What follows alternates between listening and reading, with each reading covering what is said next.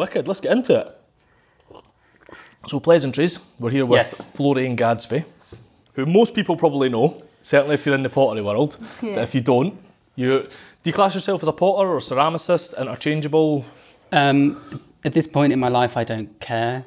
I'm sure it's contested. There's lots of arguments about what's the right term, but potter, ceramicist, artist, writer, now YouTuber. Content creator. I just whatever. I think different situations call for maybe a different term, and you're just unapologetically Florian Gadsby. I think it's just easier like that. Otherwise, the whole potter versus ceramicist thing is not an argument I want to get into. I understand it from both perspectives, and I've seen too many old man moments of people having real issues with the different terms. So I'm just happy to live without. That's fair. You can call me whatever you want. Any term. I'll just call you Florian. That works. There you go. There you are. So, question 1. Who is Florian Gadsby? Well, long answer or short answer? I mean... whatever best communicates who you are, which I'm going to guess is the long answer. Yeah. Well, I guess nowadays I'm a potter, but I'm also many other things, which I never really expected to be. So, I'm a potter full time, but I also I make YouTube videos now once a week, which has sort of become a second job. I mean, social media has always been a second job, but nowadays YouTube is a huge, process. But I try to keep pots the focus of my life. That's what I want to be known as. Right. But then now I've also written a book, so now I've maybe an author. I don't know. Again, back to the ceramicist potter thing. I'm an artist, I guess, is the catches everything. But no, I mean, I've been making pots since I was more or less 15 years old. Nice. I've never had a job other than pottery. And I took kind of a very traditional route into the craft. I went to a school that was very strict. It was, 45 weeks a year, 9 till 5. The Irish government paid us to attend the course. We got a stipend, which is crazy. Covered my rent in Ireland, which was only €200 a month in a tiny village. And then I did apprenticeships after that in the UK and Japan. And then I moved back to the UK and set my studio up. So I've only ever made pots. It's kind of all I know what to do. But then as time has passed, I guess I started posting on social media right when craft and Instagram joined forces and made this, craft went pottery and everything went mad. And I guess, I rode that wave and I posted lots and now that's my second job. So half potter, half pottery influencer. Yeah. Maybe. Do you view it as half and half? I think maybe now, yeah. I mean, it's definitely a second job. It definitely provides me with half my income. Right. It's something that's... I have a really strange relationship with it because I love social media and I hate it. I don't post anything personal. I try to, I want it to be a professional platform. And doom scrolling is so easy just to get completely obsessed and spend all day just on it. So I try when I'm in here, I come in and I'll put my phone on a shelf and I won't look at it until lunchtime. But then when it's your business, you have to break that rule. So inevitably it's a horrible juggle of trying to make it work and not being too obsessed. And it's a hard balance. It's so hard.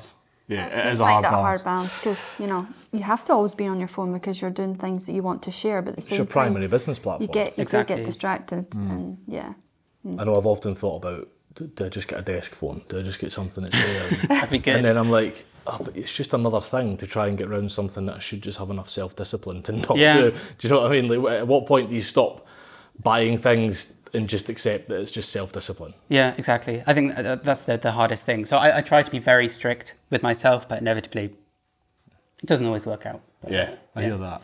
But I think that's who I am. I don't know. I think, it's a difficult question to answer about yourself. I suppose that's one that maybe other people have they build an image of what somebody is for you. That's why I'm always interested in that question, because what's perceived, and again, certainly through social media, and what's perceived about who someone is, or what you hear about, oh, you should go and check out such and such because they are X, Y, and Z. I'm really interested in this podcast to be like, but who are you? Like, who actually are you? Like, well, I mean, in that regard, then I'm many more things, right? I'm not just a potter. I love cooking. I love sci-fi. I love space. I love being crap at chess. I love to cook for my friends, all that kind of stuff. So that's a whole other side of my life. But obviously that never comes across in your, well, it can in some people's socials, but I prefer to keep that separate because I don't want to feel the need to share that kind of thing with the world. And that's your space. I suppose that's quite interesting, isn't it? Especially with someone that's amassed such a following. I don't want to keep harping on about social media. I do have questions about it later on. But for someone that's amassed such a following and such a like transparency online for a lot of what you do, like there is part of it that's very healthy. I think personally, and I'm open to hear your views on it, that's only healthy or actually unhealthy if you don't do it, if you share that part as well. Like there needs to be a hard line in the sand. Like, no, this is my space. Otherwise it just bleeds into everything. Yeah. I think it's different when you're actually like a celebrity, where you're famous for being a personality, because then your personal life kind of, it's far more blurred, the line. But when I guess my renown is for my ceramics. It's not for things I do outside of that. So it's nice having that clear line, I think. Yeah, it's interesting. How did you set that clear line? Because ultimately, what you produce is brought on with all of your previous experiences. But how did you set that line? And like, I'm a very introverted person. Okay. I've always been very. Excuse me. I'm gonna confiscate it. We've got oh, that's my. Destroyed my nice postcard. As much as I put myself out there these days, to the point of being on telly, doing things on BBC or the Pottery Throwdown, I don't relish those experiences. I do it because I feel like it will be good for the business. But I find them deeply stressful and nerve-wracking, and I never think I'm going to be, perform to the level I'd like. And it's the same reason I'd never do much, camera, face-to-camera content. And narration is very nice because I can sit behind, my desk. I've got my mic, and I don't have to look at, I'm not performing in such a way. But anyway, no. So I don't think I'm a great public speaker. I mumble over my words a lot. All these things, and I just I don't want to have to perform beyond. It's the same. Okay, another reason is why a lot, Instagram lives or storying yourself where you're chatting to the camera. I don't feel comfortable doing that. So I think there's part of me where I've had to create a way of kind of doing that, but without being such a personality. Yeah. That makes sense. No, it does. It's interesting you say you don't think you're a great public speaker, because I watched a fair bit of your narrations and they're very, very well spoken. Well, thank you. The video I did last weekend, which was 26 minutes long, it was about making a vase from beginning to end, one of these yellow guys, the iron covered pots. 26 minutes is the narration is made from over 2,500 audio attempts. Wow. Of me doing the narration. Really? So then I'll splice sentences together. It's constructed. I'll say a sentence 10 times before I get the enunciation right, or if when you're speaking, all the little clicks and weird little noises. I have my headphones on. If I hear those, I'll re-record. And if I say something strange, I'll re-record it. Or if, they're very. They're not. It's not just me sitting there and speaking for 26 minutes. Yeah. A narration can take me. 26 minutes will maybe take me 5 or 6 hours to do. Wow. So yeah, I mean that's then I think people think they're quick and easy maybe, but they're not. But it's not uncommon though, is it? Yeah, I think it's not uncommon. We're the same. Like I'll record something like 10 times, I'm like, it's still not right. Yeah, but you know what? Then it makes me, when I have experiences with people who are professional. Like the times I've been on telly, and there are the people who are the guest, the hosts of the show, and they just click. They're told to do this sentence, and they do it perfectly, and you're like, how do you say it that well? Yeah. you know, with that much energy and all this stuff, a click of a button. So, I mean, but that's their profession, right? So Exactly. This is exactly it. You know, I listen to a lot of Modern Wisdom podcast and Chris Williamson, and I just think he speaks so eloquently. And he was talking about it in a podcast, and he's like, well, I've got a vocal coach, I've got this, I've got that. And I'm like, oh, it all makes sense. We're not all supposed to sound like super, like your videos sound like. And I think there's again, talking about detach, there's a detach from like 5 hours to do a 26-minute. That's on the face of it madness. But you know, if that's what it takes, that's what it takes. it's also, also don't have a script. So I'm thinking of what to say as I go.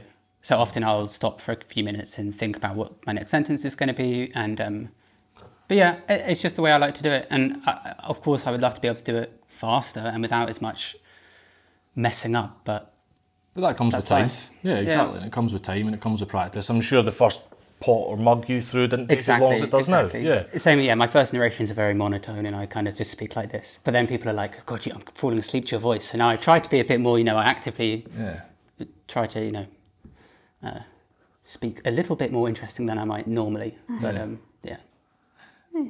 Do you view yourself and understand how interesting a person you are?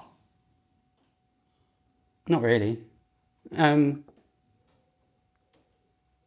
It's hard to. I mean, you know, I am what I am. I don't. I guess this has been maybe one of the interesting things with the book is writing about my story and then having other people read it, because I've never done that before, really. Yeah. So then people reading it and going like, you know, wow, that was really interesting. You know, what a story. But I've lived it. Again, it's all I've done since I was 15. So like, I really don't know any different. I mean, again, that's your perception of it. I don't know. I know, and it's one of the things that Kate and I speak about, because you're absolutely right. Like when you live it, you know, we shot a documentary with Danny Bonner, a fantastic filmmaker, in like November, and we released it whenever we released it. And it was the first April 2 years ago, year ago. It wasn't this year, it was last year, April. And it was one of the first times that I really, like, we booked out the Scotsman Cinema in Edinburgh, and just like a little private show, and it wasn't massively expensive, but it was one of the first times we forced ourselves to sit back and go like, whoa, us and the team have had a hand in this. Yeah. And it's not something a lot of us do. No. Do you know, you've got a lot of exhibitions and stuff like that. Is that something for you that's a chance to stand back? Like walking into this workshop, I'm looking at thousands and thousands and thousands of hours worth of work. Not just thousands of pots and pieces, but like thousands and thousands of hours worth of work. Yeah. You know, when you launch your shop on Sunday, which unfortunately this will go out just after that, but like that's not just X number of pieces. That's X thousands of hours worth of work. Do you ever take a step back and just be like, wow? Truth be told, in the last couple of years, I haven't really had time to have a proper break. But things like exhibitions where you're putting your work into a physical space, they do make nice miles. You know, they are events. Yeah. Because I live in here all the time, surrounded by tons of work, and I don't really stop to think. I might fire and have a few pots that I really like that are different. But when you have a proper exhibition, so I have a show in November at the Yorkshire Sculpture Park, which is it's launching at the same, well, a little bit after my book, but they have the same title, so they're both called By My Hands. Right. And that's going to be, thank you. A lot of people, some people didn't, some people do. It's been interesting seeing the response. That's going to be my biggest exhibition, also my first solo show in the UK. So that's going to be, a chance to really stand back and look. But those are also events that I dread. I look forward to them, but it's you put yourself on show. Yes. Yeah. And you're trying to work. Basically, I look at my work and I never think it's as good as other people's.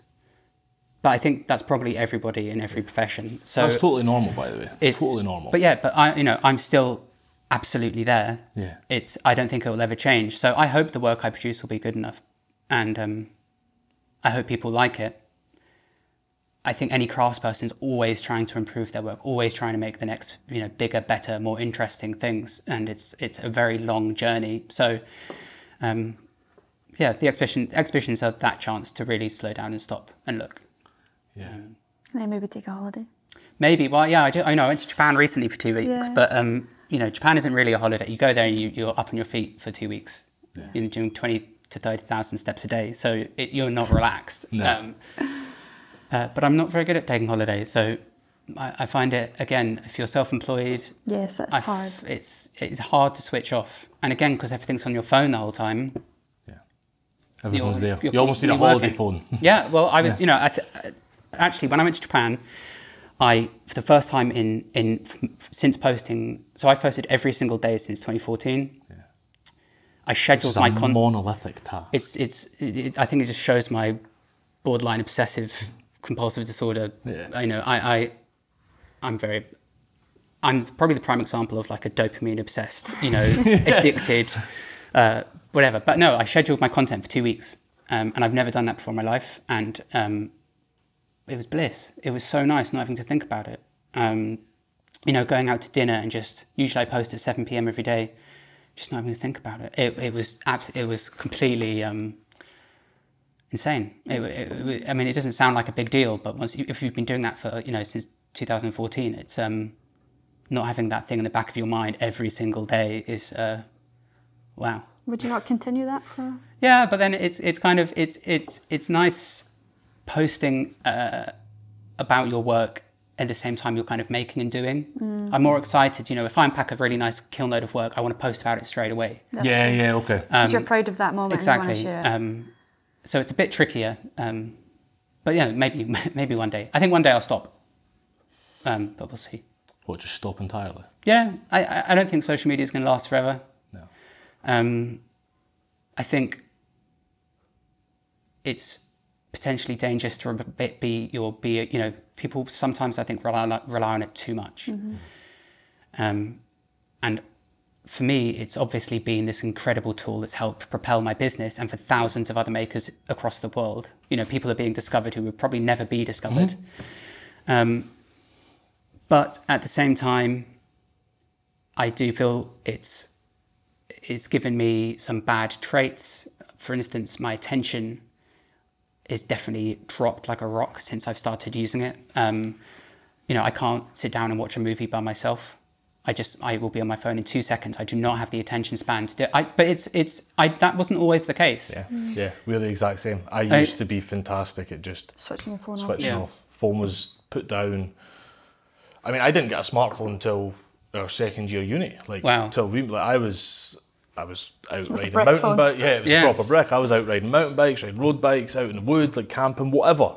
That was me. And then in such a short space of time, I'm now exactly like you've just said. And it takes for people like that to say it, to be like, yeah, we don't watch films anymore. Yeah, it's hard. I can only watch them with my partner, and we're both off our phones. That's the only moment I can truly watch and be, in the moment. But anyway, yeah, so I think maybe one day I'll stop, because I do feel like to some degree it's just not good for the human condition. No. But maybe that's a deep... I posted yesterday on our social media about, are we not being social anymore on it? We're I don't know, it's turning into this, always having to push what you're making, and you're not actually being social with the people who are on your platform. Do you know, that's an absolutely fantastic point, Kate, and actually there's a good question for you. What is social media to you? Because Kate posted just the other day, and Kate says to me the other day, we get frustrated with it. Obviously, it's the primary driving point of what we do, is getting makers around the world elevated. Rising tides raise all ships. It's what we do, and that is the keystone in our bridge is social media, whether we like it or not. Mm-hmm. And you turned to me the other day and go, the problem with social media is it's not social anymore. Mm. And our conclusion to that is, that's on us. Mm-hmm. That's on us as users not making it social. Mm-hmm.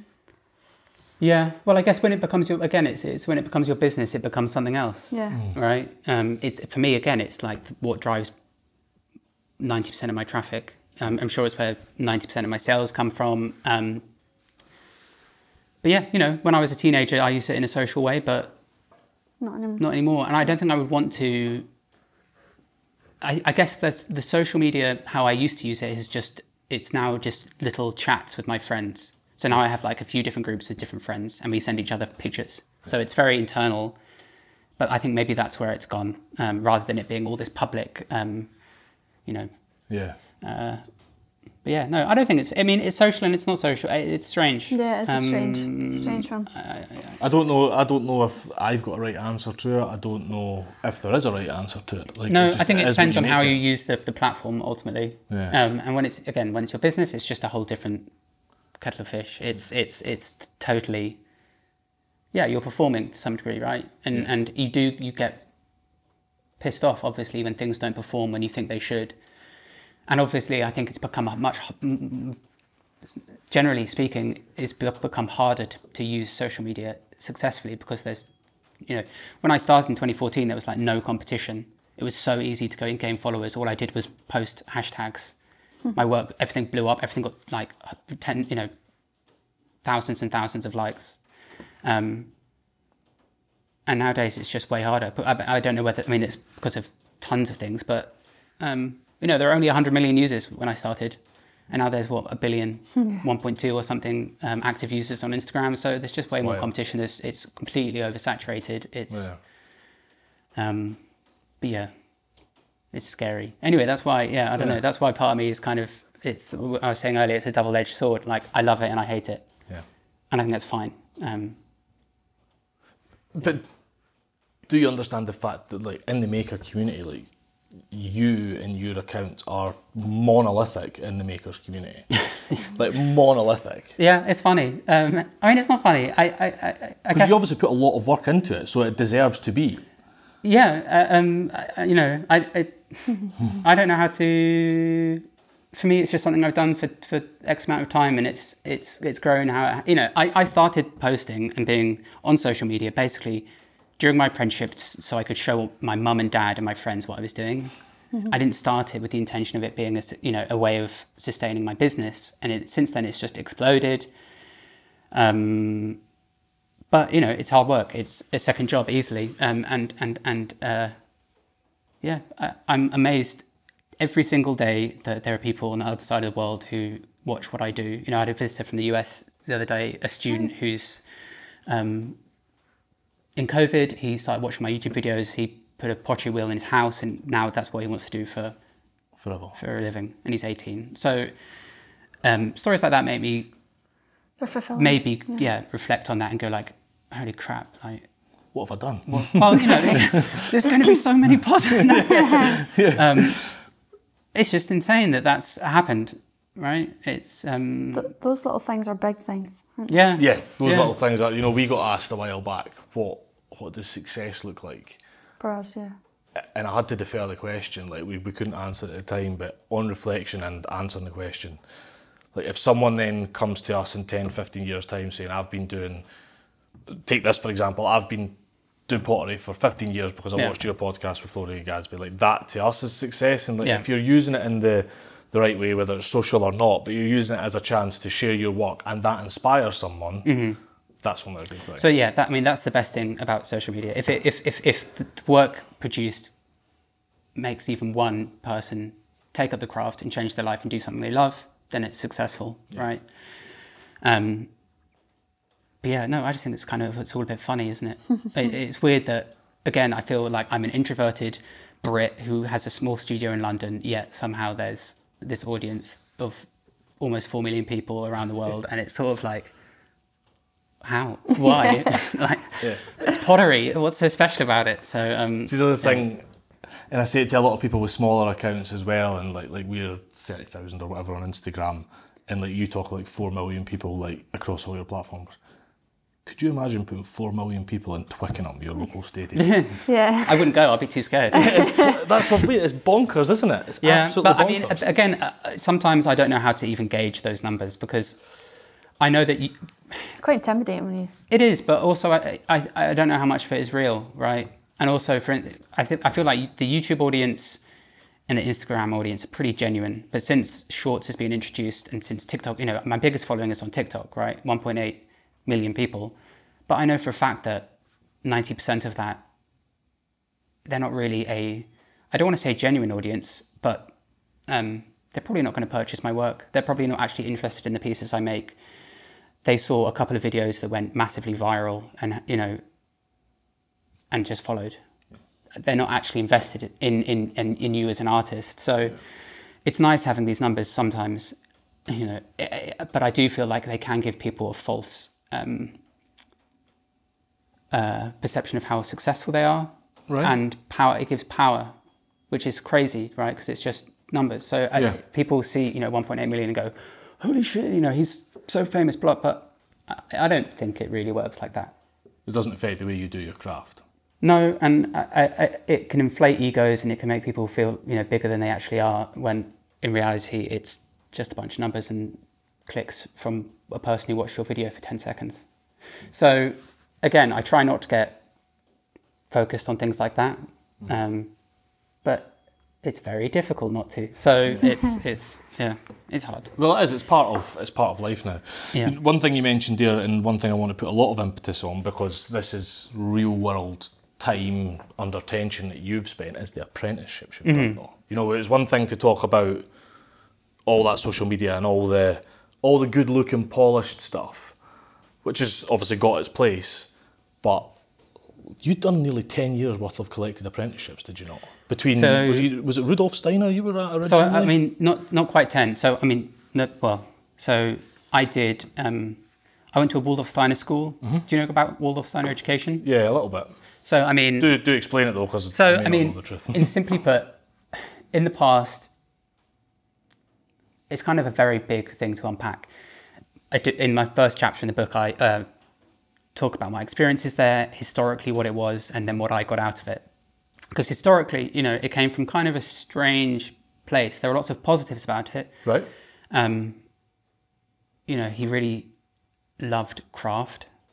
So in my education, we learnt, before we did any maths, we learnt how to knit. And we would knit these little pouches that we put conkers in, that we collected from the garden, and then we would use those conkers to do, addition and subtraction. And then we would knit recorder cases.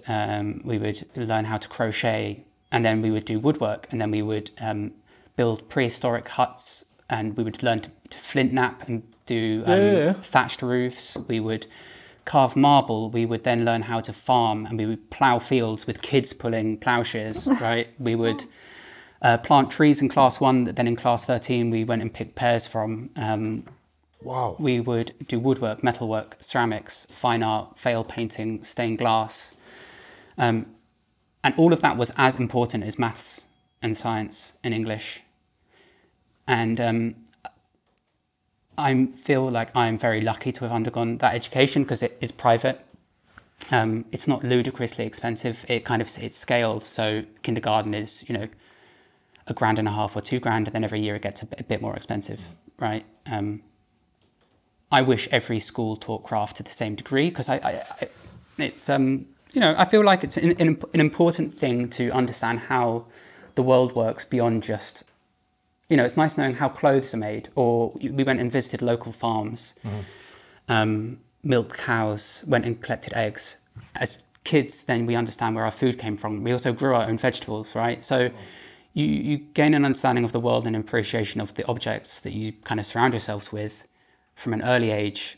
And I think a lot of people take much of that for granted these days. But of course, it's, not everyone, it's that comes from a privileged position because it was an expensive school, and, of course not everyone can be expected to, I don't know. I have a conflicted, I would love everyone to go through the Rudolf Steiner education, but I don't feel like private education is necessarily a good thing.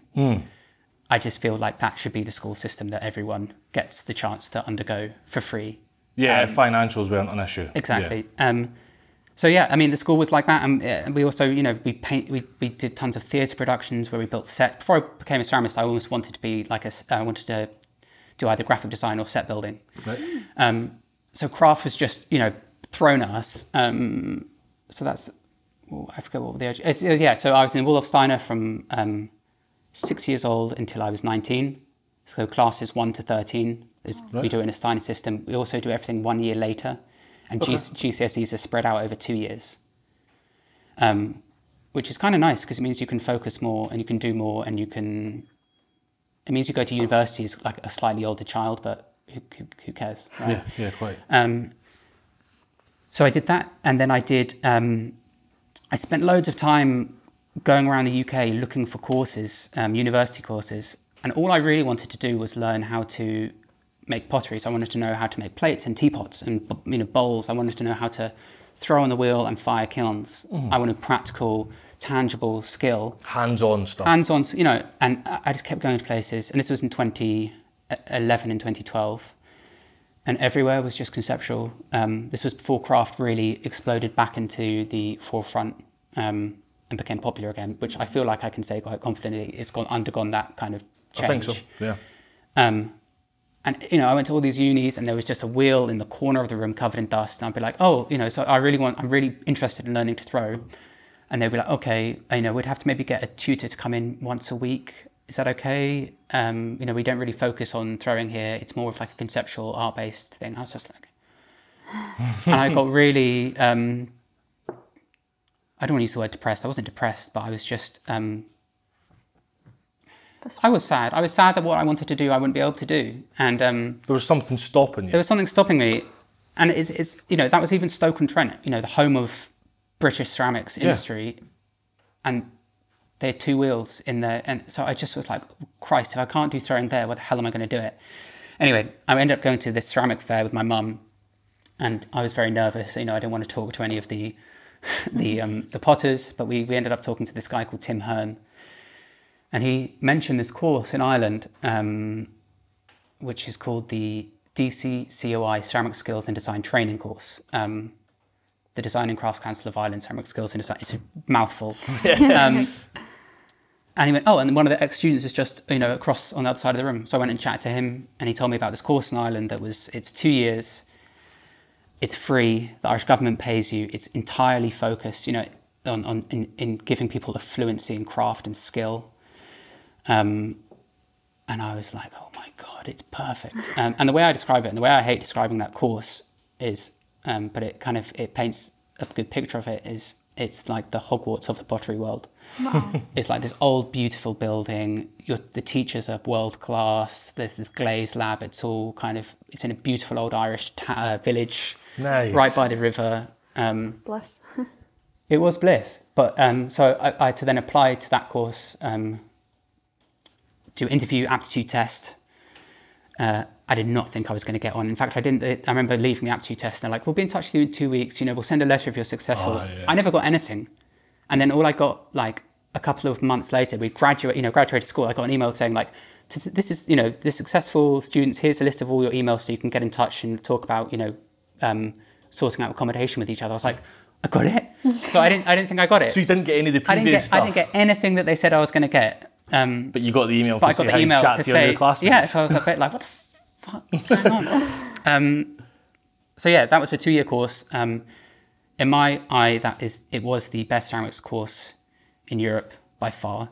The teacher, Gus Mabelson, who was the guy who spearheaded that course,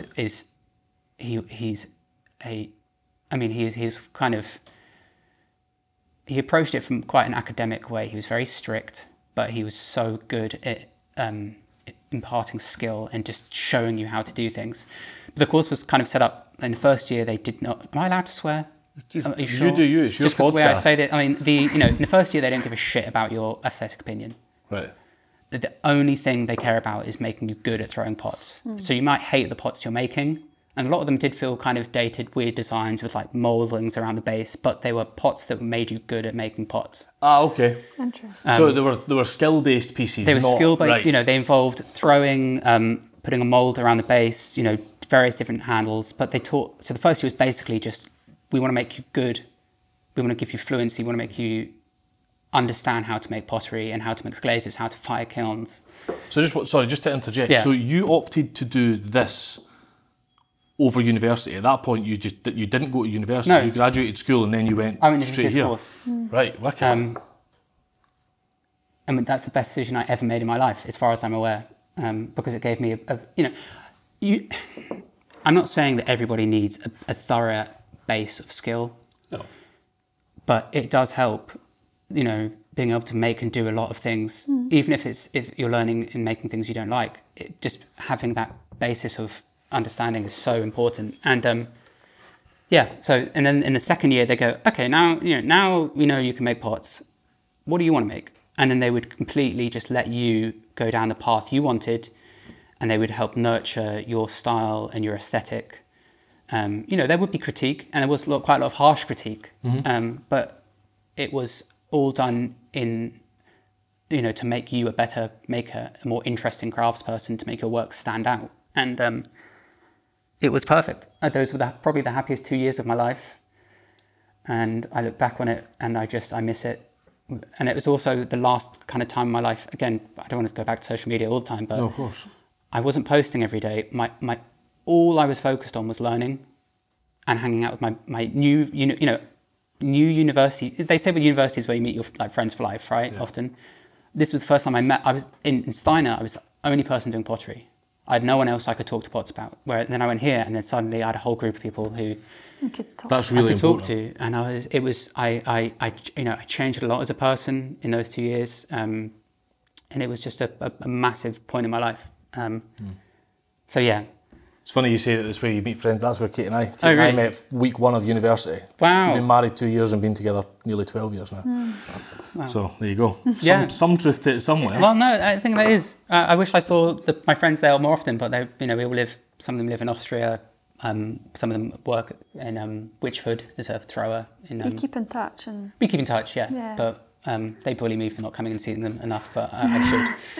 So 2 years there, second year being very much open studio, and was it people from all over Europe going to this little village in Ireland to learn pottery? So yeah, the way the course, so they allowed 12 new students every 2 years. Okay. So it's very, and I think at the time, because the course is free, and actually the year I went was the first year you got accreditation, because they linked with NUI Maynooth, the National University of Ireland. Mm-hmm. So we got paid by the Irish government and we got a degree out of it. I still don't cool. I don't know what that degree is. It's level 8 in Irish terms. I don't know what that equates to in the UK. They're all different, aren't they? So if anyone listening, if you know... Yeah, can we please help Florian out and work out what a level what is it? But, so 12 people every 2 years, yes, and applications were open to all of Europe. So there we had a Greek girl, there were 2... English, me and Steve, Pete, my friend from Northern Ireland, a bunch of Irish, and then Slovenian girl. But yeah, there have been years where there was German, French. Yeah. Sounds great. Sounds fantastic. It was perfect. I mean, sadly now it's closed and it's changed. It's rejigging itself and becoming something slightly different. But it taught a generation of brilliant throwers and makers. Yeah. So that was 2 years. Then I did a 3-year apprenticeship with Lisa Hammond in London. And I remember thinking, God, the thing I did in Ireland was really hard. That was hard work. And then this was a whole other thing. I was like, oh my God, this is a job for 2 or 3 people. Yeah. And then I finished that, and then I went to Japan for 6 months. This is the interesting bit. So, I mean, it was... I'm sure it's all interesting. Yeah. Just Japan just fascinates me. It's where pottery feels so alive there in a way it doesn't anywhere else in the world. Okay. And so Lisa helped organise that trip because it's very hard to get an apprenticeship in Japan with a potter like Ken Matsuzaki. You need someone to kind of make a connection. And that was only 6 months. And again, I remember doing that and thinking, Christ, what I was doing with Lisa was easy. But maybe it was just because I was learning and doing different things, right? But it's exponential, isn't it? Every step of doing things, it just gets steeper and steeper and steeper. Yeah, and the Japanese work ethic is real. We worked 8 in the morning until 5:30 in the evening. Then we would go home and have a 2-hour break for dinner, and then I would come back to the studio and work from 7:30 until 10 or 11, 6 days a week. So, and I feel like it's great being passionate and focused and doing what you love, but I do also think there is a limit to how much you should work. Mm-hmm. And I think not being able to have a social life is detrimental to your work life. Yeah. So for a 6-month apprenticeship, for me, it was perfect. I found portions of it very difficult because I lived and breathed pots every single day. I couldn't escape it. But then, you know, that's their culture. So I think, you know, for them, the people out there who are doing longer apprenticeships. So Ken's main apprentice now, he's done 10 years. He's now doing another 10 years. Wow. I mean, it's not an I think they're still calling it an apprenticeship. I might be wrong, but it's not an apprenticeship at that point. You're an assistant, right? Yeah. But, you know, that's the dedication of what they're willing to do to learn a craft. Yeah. Wow. These Japanese craftsmen, and we've interviewed some swords maker for the book and stuff, and it feels like that's just life. Like everything else is consequential to fitting around craft. What did that do for you as a craftsman going over there? Like, as you say, it feels like that 6 months would have either made it, which it did, or break it for you. You'd have either been like, no, too much. Burnt out. Yeah. I couldn't work in the same capacity they do here. Right. I'd work a lot, but I just couldn't. I would burn out. I think they have just a different. They just have a different approach, and I guess traditionally, because their craft cultures are so based in tradition, the importance of keeping those traditions alive and healthy. It remains, you know, that exists in a way that we don't have here, really. So I've lost my train of thought.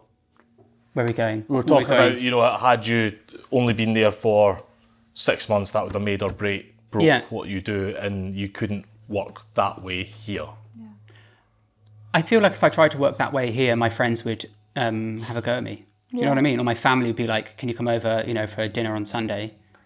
They do still socialise, but it's Doy, who was the apprentice when I was there. It's almost as if he's taken on like a monastic way of life. He's committed to this thing beyond just doing it as a job. Right. He does it to, you know, he drives Ken around. He's a chauffeur in some regards. He's there all day, every day. He will go and run errands. It's Sounds all-consuming a wee bit. Yeah. It is all-consuming, but it's much of it is that's their tradition and that's how they've done it. You know, and Doy he's guaranteed now, because of doing this apprenticeship with Ken for X amount of years, when he sets up on his own, he'll be successful. Right. No matter what, because he's worked from that lineage. But I feel like okay, so is it a continuation of lineage type of thing that Doy's invested into? Well, I mean, I guess the same thing here, right? If you work for a very famous potter, you do have that attached to you to some degree. Yeah. So I do have Lisa forever attached to me, as she's somebody I learned and she, you know, she taught me. I was her apprentice. Yeah. But I think in Japan it's much more serious. So Ken Matsuzaki, he was the apprentice to Shimoka. Shimoka was a national living treasure in Mashiko, and he was the apprentice to Soji Hamada. Soji Hamada is the you know, one of the four figures of the Mingei crafts movement. So right. And now, so you've got Hamada, you've got then Shimoka, you've got Ken Matsuzaki, and you've got Doy. So that's this four, you know, person lineage, and people still think about where you came from, even if it's that long, you know, more than 100 years ago. There's still skills that have come from and it's all the way down. Yeah, and the fact that Doy has, you know, you apprenticeship in that lineage, it's important. And that's, you know, that's Japan, that's their tradition. They care, and that's why their craft is so good, because they care about where it came from. They care about preserving skill. And, you know, they have, you know, in Japan, there's 10 or more towns that are completely focused on making pots. Wow. Each town has its own specific style, you know, genre of pottery. Yeah. And they've been doing that for hundreds of years. And that just does not exist in the UK. Yeah. I mean, we might have it in very small, we used to have it. Yeah, I was going to say, well, what did exist that was as close to that is just gone now. Yeah, we don't, like you you know, were saying, Stoke-on-Trent was like the capital exactly. of pot making ever, and you went into the university there, and there's a potter's wheel in the corner. Yeah, I mean, it's better. It is better now. But they have craft on a level that we just do not have, and I don't think we're ever going to have. I don't think we're ever going to be on the level that the Japanese. You know, they can take things like whiskey making, which isn't their tradition, and because they can dedicate themselves to making craft to such a high degree that I think, I mean, for you guys especially, they won something like best whiskey in the world a few years ago. right? It's wild. It's not their tradition, but I think because they can take their appreciation for craft and their hyper focus on making it perfect, they're capable of doing that. And I just don't think anywhere in the UK or Europe or the US is ever going to have a comparable appreciation for craft. It might not be necessarily healthy in some regards in terms of work ethic and how many hours you put in, but I feel like their craft will be preserved in a way that will not exist in other parts of the world. Do you miss it?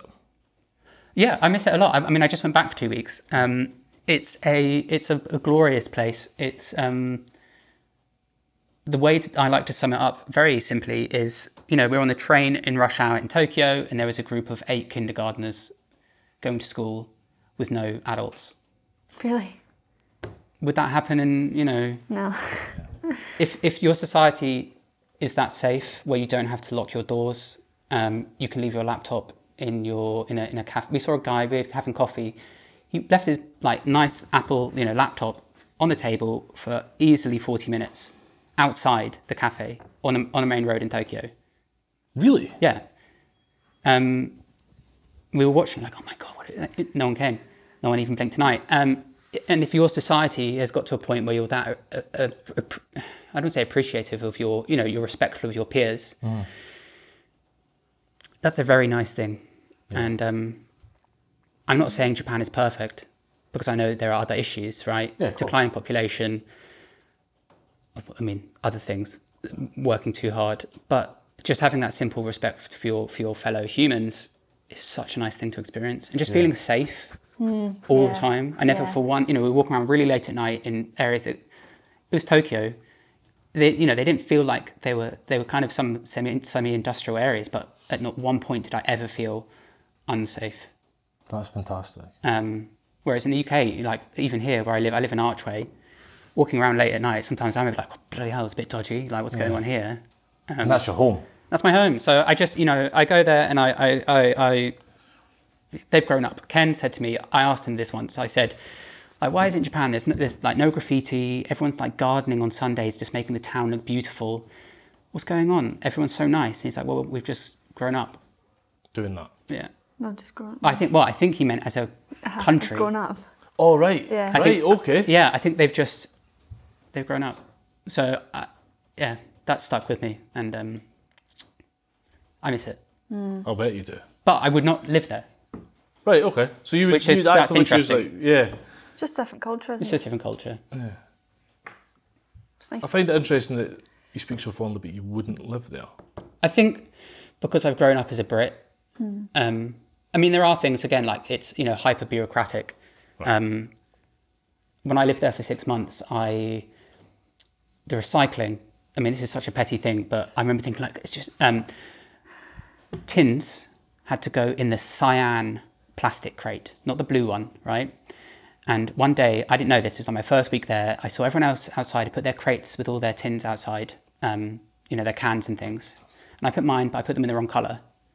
But the material in the crate was all the same, right? So we're all recycling our cans and tins.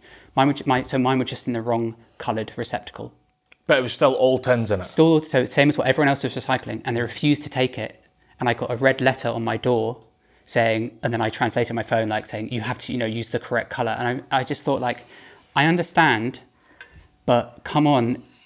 The only difference is the colour of the receptacle. Yeah. Nothing else was wrong. So there are things like that happen where you're oh my God, just, get on with it. It's not going to make, it doesn't make anyone's life harder if you just, but anyway, it's kind of funny. Those are the things I remember though, and I'm fond of those memories because it's sort of ridiculous. And I wonder if they view it as well, that would just be the start. Yeah. What would you do after you've done that? That's the start of a terrible decline if you put it in the wrong container. Yeah.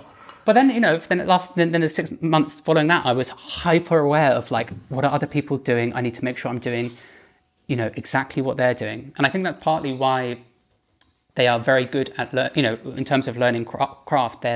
They observe. If they're following, their master maker and apprentice, they're watching what they do.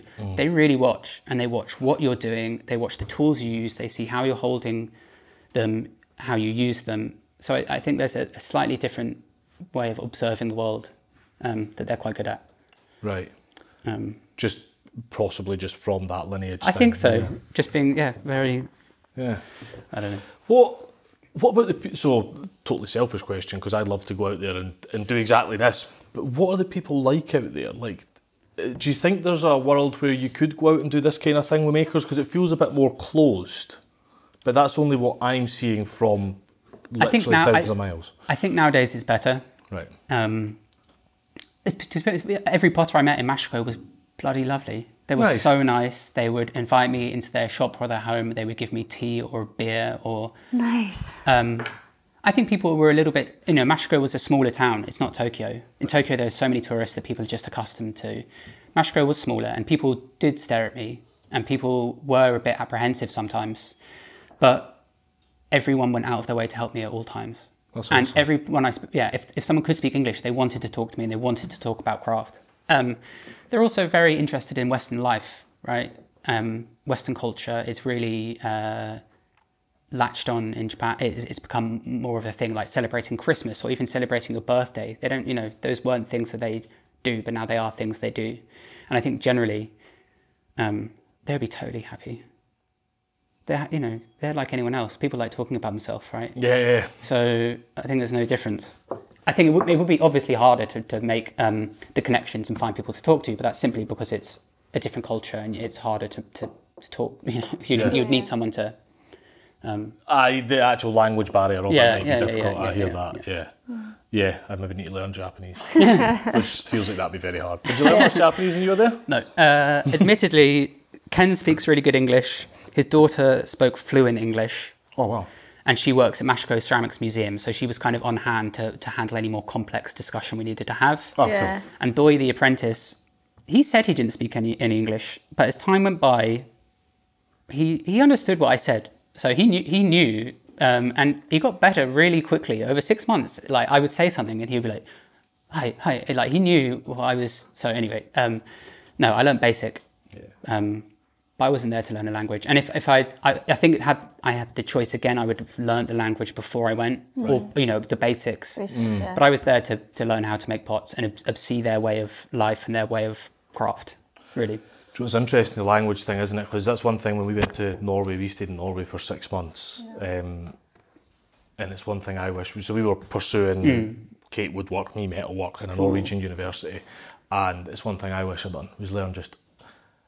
And in hindsight, I feel quite ignorant that we didn't. Yes. And we've got a really good friend, Ben Geisler, who's a saddle maker. That's actually who we're going out to stay with in the States.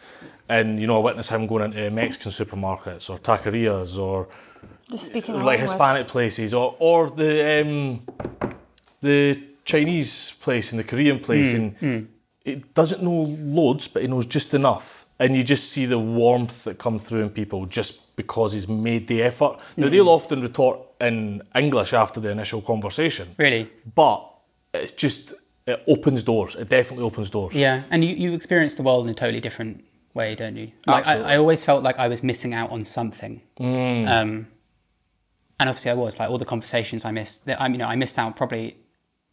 Had I learned the language, I would have learned easily 100% more, I think. Really? Yeah, because there's so many things that they can tell you that the subtleties that, Ken did explain things to me, but it was in pretty good English. But I'm sure if I wasn't your mother tongue at the time, I would have learned way more culturally and for the craft. So what happened after? So 6 months there. Then you came back to the UK. I came back to London, and the idea was to set up a studio. So. And do it myself, because I'd always worked in other people's studios, basically. So I spent the better part of almost 2 years trying to find somewhere. I mean, London isn't a very good place to be a craftsperson. The craft is very popular, but I wanted to work in East London. I have lots of friends there who are artists, craftspeople, painters, potters, chefs, right? But it seems like most of the spaces were just being set up for... desks to be put in computers, or people want spaces where there'd be like, we only allow painters. Yeah. Because it's quite an easy, you don't need much infrastructure as a painter. You just, I'm not throwing shade at them. Yeah. But they didn't want someone coming and cutting a hole in a roof. Well, exactly. So it was hard. I looked at so many places that were, I had this long list on my desktop of just websites, and every morning I would open it and trawl through them and look at every single new listing. But so many of the places, you know, there were studios that were up a flight of stairs, down a corridor. They didn't have water access. They didn't have their own toilet. They wouldn't, you know, the idea of a gas kiln was crazy. All this stuff, and I was really just, I was thinking like, crap, I'm going to have to, you know, find a studio that's small. I'm going to have to stop gas firing. You know, the thing I'd spent the last 7 years learning to do, I'm just going to have to pack it in. And then I just saw this place in High Barnet, which isn't a place High Barnet's kind of a weird part of London. I like it because it feels like it's almost like a seaside town. Do you know what I mean? Yeah. It's very not London. Well, a weekend trip away. Yeah. It's right at the end of the tube line. I mean, you know, 5 minutes that way is the edge of London. Yeah. But it's so peaceful. It's ground floor access. You know, my landlord didn't really, you know, that was my condition. I said, I'll only move in if you allow me to put a chimney through the roof. And he's like, fine. So I found this place, and I did not think I was going to get it, because there were a few people who came to see it. But I think because I told the letting agent kind of my story, and I've been looking for so long, he was on my side, which is great. That's what you need. So yeah, I've been here now since 2019. So I mean, I got it, and then basically COVID hit. And all my family, my girlfriend, we all moved to my mum's house. She lives in North London. And I spent, you know, months just cycling 12 miles a day to the studio and back, which was on empty London roads, which was heaven. Yeah, I'll bet. That must have been really eerie and weird. It was honestly the nicest. It was so nice. It was so quiet because I don't know, you know, London's a horrible place to drive, horrible place to cycle. So it was bliss. Yeah. COVID wasn't bliss, no. But that brief moment, because obviously I couldn't work Silver from home. linings. Yeah. And then I've been here since. Hopefully, it's a great space. It's good. I mean, yeah, it's. I feel like I have maybe outgrown it, but it's also just quiet. It's peaceful. It's very quiet. You're not getting traffic past. No traffic noise. Yeah. The only thing we have is an airfield nearby. So there are some days where all you can hear is like droning of planes and helicopters and things. Yeah. But it's perfect. I'll stay here for as long as I can, ideally. Why did you come back to London? Why London? Because like all the things you've just explained, this is obviously rent's higher here, finding place to even rent's harder. Why come back here? My family, I think. Right. So this is what you've seen as home. This is where the family was. So I've lived in London since I was 5 years old. Right. So I was born in Norfolk in Great Yarmouth, and we lived in the countryside for a while, but then we moved back to the city, and I've been here ever since. So it feels like home. It's where all my friends are. Well, you know, 90% of my friends. And part of me does think like I would love living in the countryside, right? I can have land and space. I can build kilns. And then there's part of me that just loves city life, exhibitions. You know, there's just stuff to do, people to see. Yeah. And I think for running a business as well, and because my audience is so global, it's kind of helpful being in London because it makes it easier to visit for people who are visiting. Right. Not that I have that many visitors, and I try not. I try not to. I love having visitors. Don't get me wrong, but if I said yes to every single visitor, I would have someone here every day of the week, and you're not going to work if someone's here every day of the week, right? So, but it means that it's easily commutable. People can come here relatively easily. So. It's just where it's what I know. Transport links are quite they are good here. Transport links, especially to exactly where you are. We don't have to drive through London to get here. Oh yeah, so that's easy. And from the point of view of your support network, that must be immensely important, having that around you. It's one thing, you could go move up to, you could find a property to say around our place that probably costs a year what this place would I'd imagine costs to rent. That would cost that. Yeah. But if you've not got that support network, especially with the amount of output you're doing or the amount of output I perceive that you do, I don't think you could do it. No, and I was going to say really cheesy then. You only live once. I'd rather live somewhere that my friends are around and my family's around and there are things to do. I hear that. If I live, if my family lives somewhere else and they're countryside based, maybe I'd not be like that. Yeah. But that's just how life's gone, right? Yeah. It's something we often talk about. We live in the countryside. I mean, 20 minutes drive into Glasgow, but it is very countryside. And we often look at, is there a world, especially because we're out and about and travel so much, is there a world where we move more into the city? Is there? But it's like, it's really hard to give up the countryside. It is. In the countryside. I can imagine, yeah. I go to my dad, he lives in Somerset, and he's like one neighbour, and it's just farms and fields and forests around him, and it's so peaceful and lovely, but it's also disconnected. And but I think I don't mind. Is the way I truthfully see it. I imagine if I lived there and I can make it work, I would love it. Yeah. So I'm not like hyper, like I'm a city boy by any means. I feel like I could do both, but this is where you are. This is where I am at the moment in this part of my life, and I'm happy with that. So 2019 you moved in here. How has it looked since you moved in here? Like what's that journey looked like? Because elephant in the room, COVID was a thing, which meant your cycle was great. But what does that mean for everything else? Well, it didn't really affect my business. That's when I also started making YouTube videos, which I think helped because people were at home and they couldn't get tuition in person. So I started making, videos that were more focused on like, I have a series called The Beginner's Guide, and it takes you through learning how to throw from the ground up, like hyper detailed, excruciatingly so. But COVID didn't really affect my business because, well, do you remember like people were buying more things online, right? Yeah. Stuff for their home. I make pottery. Sales didn't change or take a dip. Great. So really not much changed. It was quieter for sure in terms of just my life, but sales and, social media still, going up. Everything was the same. Yeah.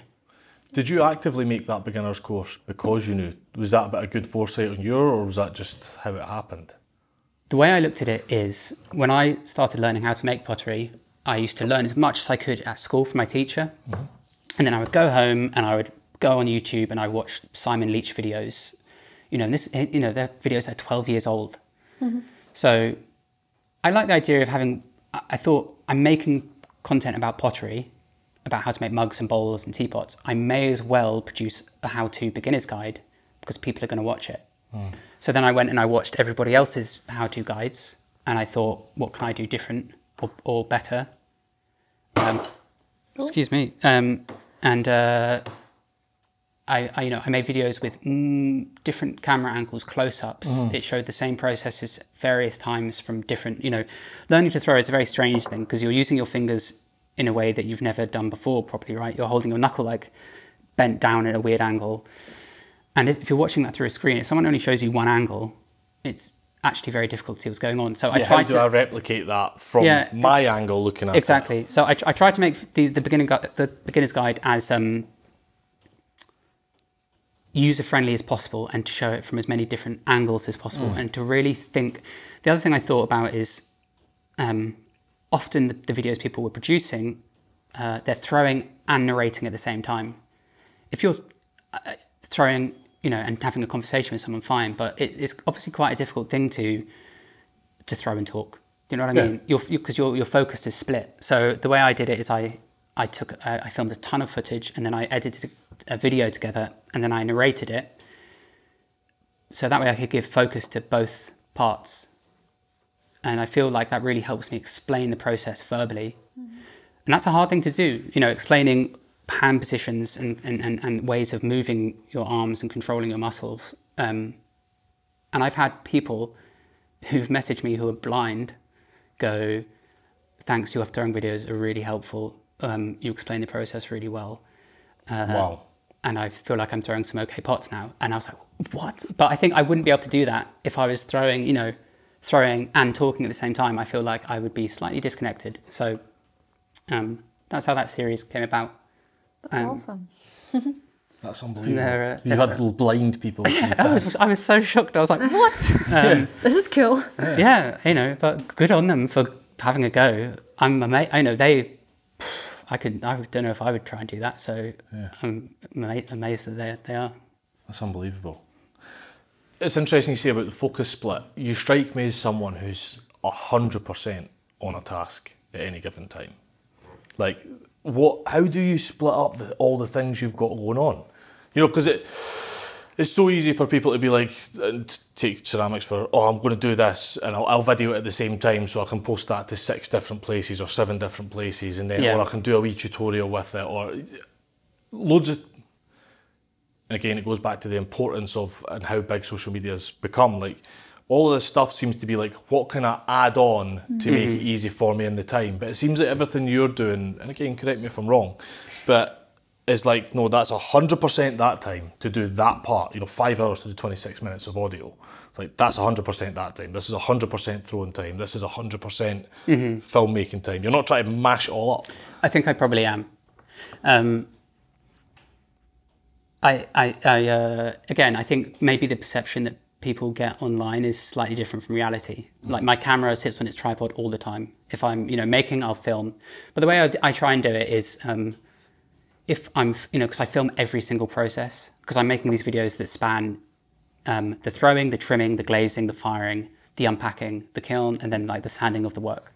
So I try and film every single step all the time. So the camera is always pretty much rolling, but I'm quite focused in terms of I'll film for like the first hour of the day, and then I'll just smash out the rest of the pots after that off camera while listening to an audiobook. Right. But no, I don't know.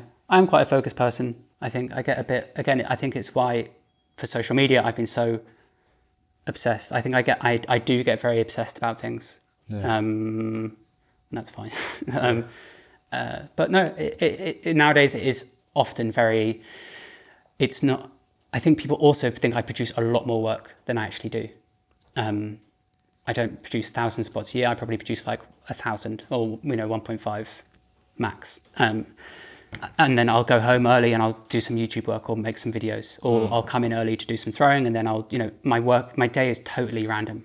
And the book that I wrote last year threw another spanner in the works and kind of ruined everything, because now I had to do another thing. So I had to do 3 days a week at home writing, 2 days here, or vice versa. The truth is, I probably don't have a very good work-life balance. Yep, it's managing your time is difficult. Yeah, it's really hard. I don't always get it right. I wish sometimes I had more free time. I've definitely, since finishing the book, I feel like I've gained some time back, but then there are other things then, like... You fill it with. all the PR that's coming with the launch, right? So press, all this crazy stuff, that becomes a whole other facet that now I'm focused on. And again, because I'm not a particularly extrovert person, I find stuff like that tricky. I get very stressed about it, and anyway, so that's life. But you say you don't have a good work-life balance, or you say, that you don't think you've got it right. Like, what is right, and more importantly, what is right to you? Because it's very well and good being like reading the online definition of you should only work these hours and you should only... Yes. But like, ultimately, are you happy? Well, that's actually a really good question, and one that me and my partner discuss a lot, because what is a normal work-life balance? And I would I'm probably have the unpopular opinion, but I'm happy working. Working is what fulfills me. Some people in the world are fulfilled by traveling and seeing the world, which I still love, but I just love making pots. I love working, and maybe that won't last forever, but that's what fulfills me. That's okay. And that's okay. That's what it's normal. Not everyone has to have the same work life, has to go on holiday X amount of times a year. There's no one way of living, and I'm totally happy to do it. This makes me sound probably like I don't go on holiday. I really love going on holiday, but I'm also very happy just to make and then go on a walk with my dog, and then... That is your break. That's my break. Yeah. I don't need crazy stimulus of traveling and experiences and all this kind of thing. I'm content. That's it. Content. Yeah. But if you're content, and to Kate's point of that's okay, like, who is anybody else to tell you that that's not a good work-life balance, or you're working too much, or you're doing that? Because ultimately work comes with a bit of a negative connotation at the moment, doesn't it? Like, you work too much, but like... Yeah, but I'm enjoying it. Yeah, say you were exactly. gardening, or you garden too much, or like, Like, what is too much? And who are you to tell me what it is too much? I think the difference is when you're doing something you love. Yeah. I've got lots of friends who obviously maybe they're not doing the job they love, right? They fell into a line or an industry that they're doing. Of course, they'd maybe like to be doing something else or something more, or, you know, but it's very rare actually that people do what they absolutely love for a living and can make it work financially. So I'm very lucky. I do think I'm lucky because I don't know many people of my friend group who are doing that. But if you're doing what you love, then yeah, by all means do it, and do it as much as you want. But no, I'm just, you know, but then again, it's being self-employed, right? So you have the constant fear of, if I stop, is it all going to implode? Yeah. Maybe it will. And I think that's... And you're the only person that can stop and that I'm implosion. the only, exactly, and I'm the only one who can do it. Do you know what I mean? In my business, there's no one else who I can get in to come and sort everything out. It's 100% reliant on me. So there is this fear because I don't have safety nets.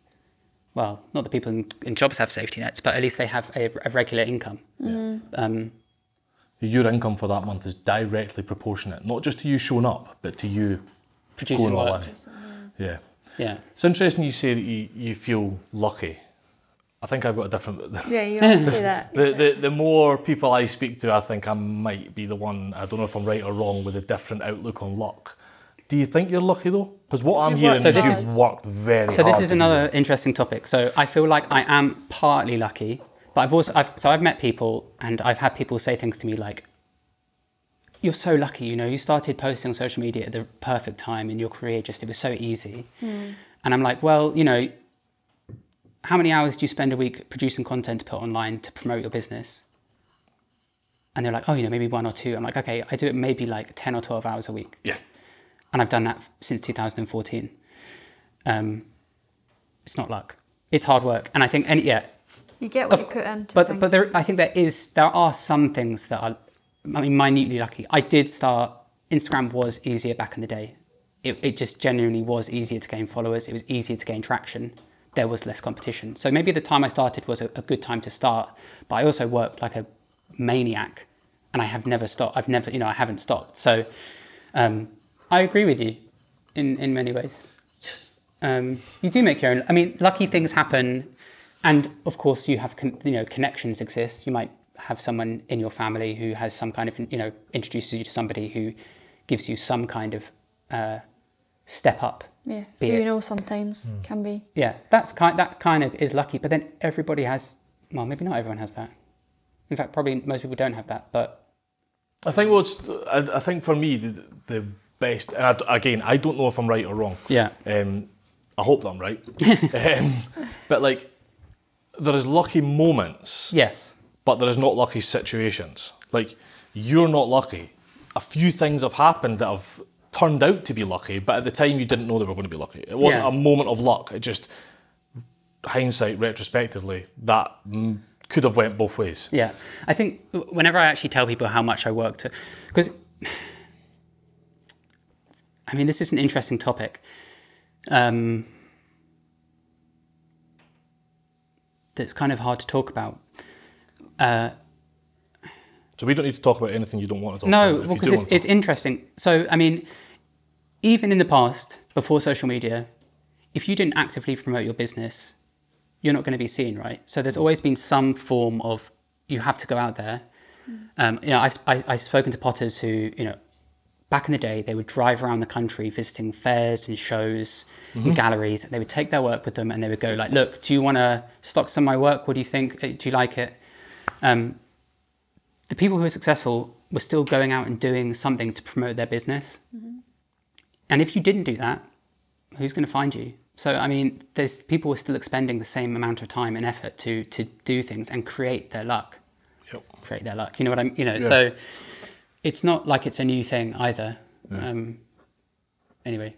Do you know one of the most blatantly obvious examples of that was Paul Hamler at Hamler Tools. So he makes tiny little miniature tools. Wow. Beautiful. Check him out.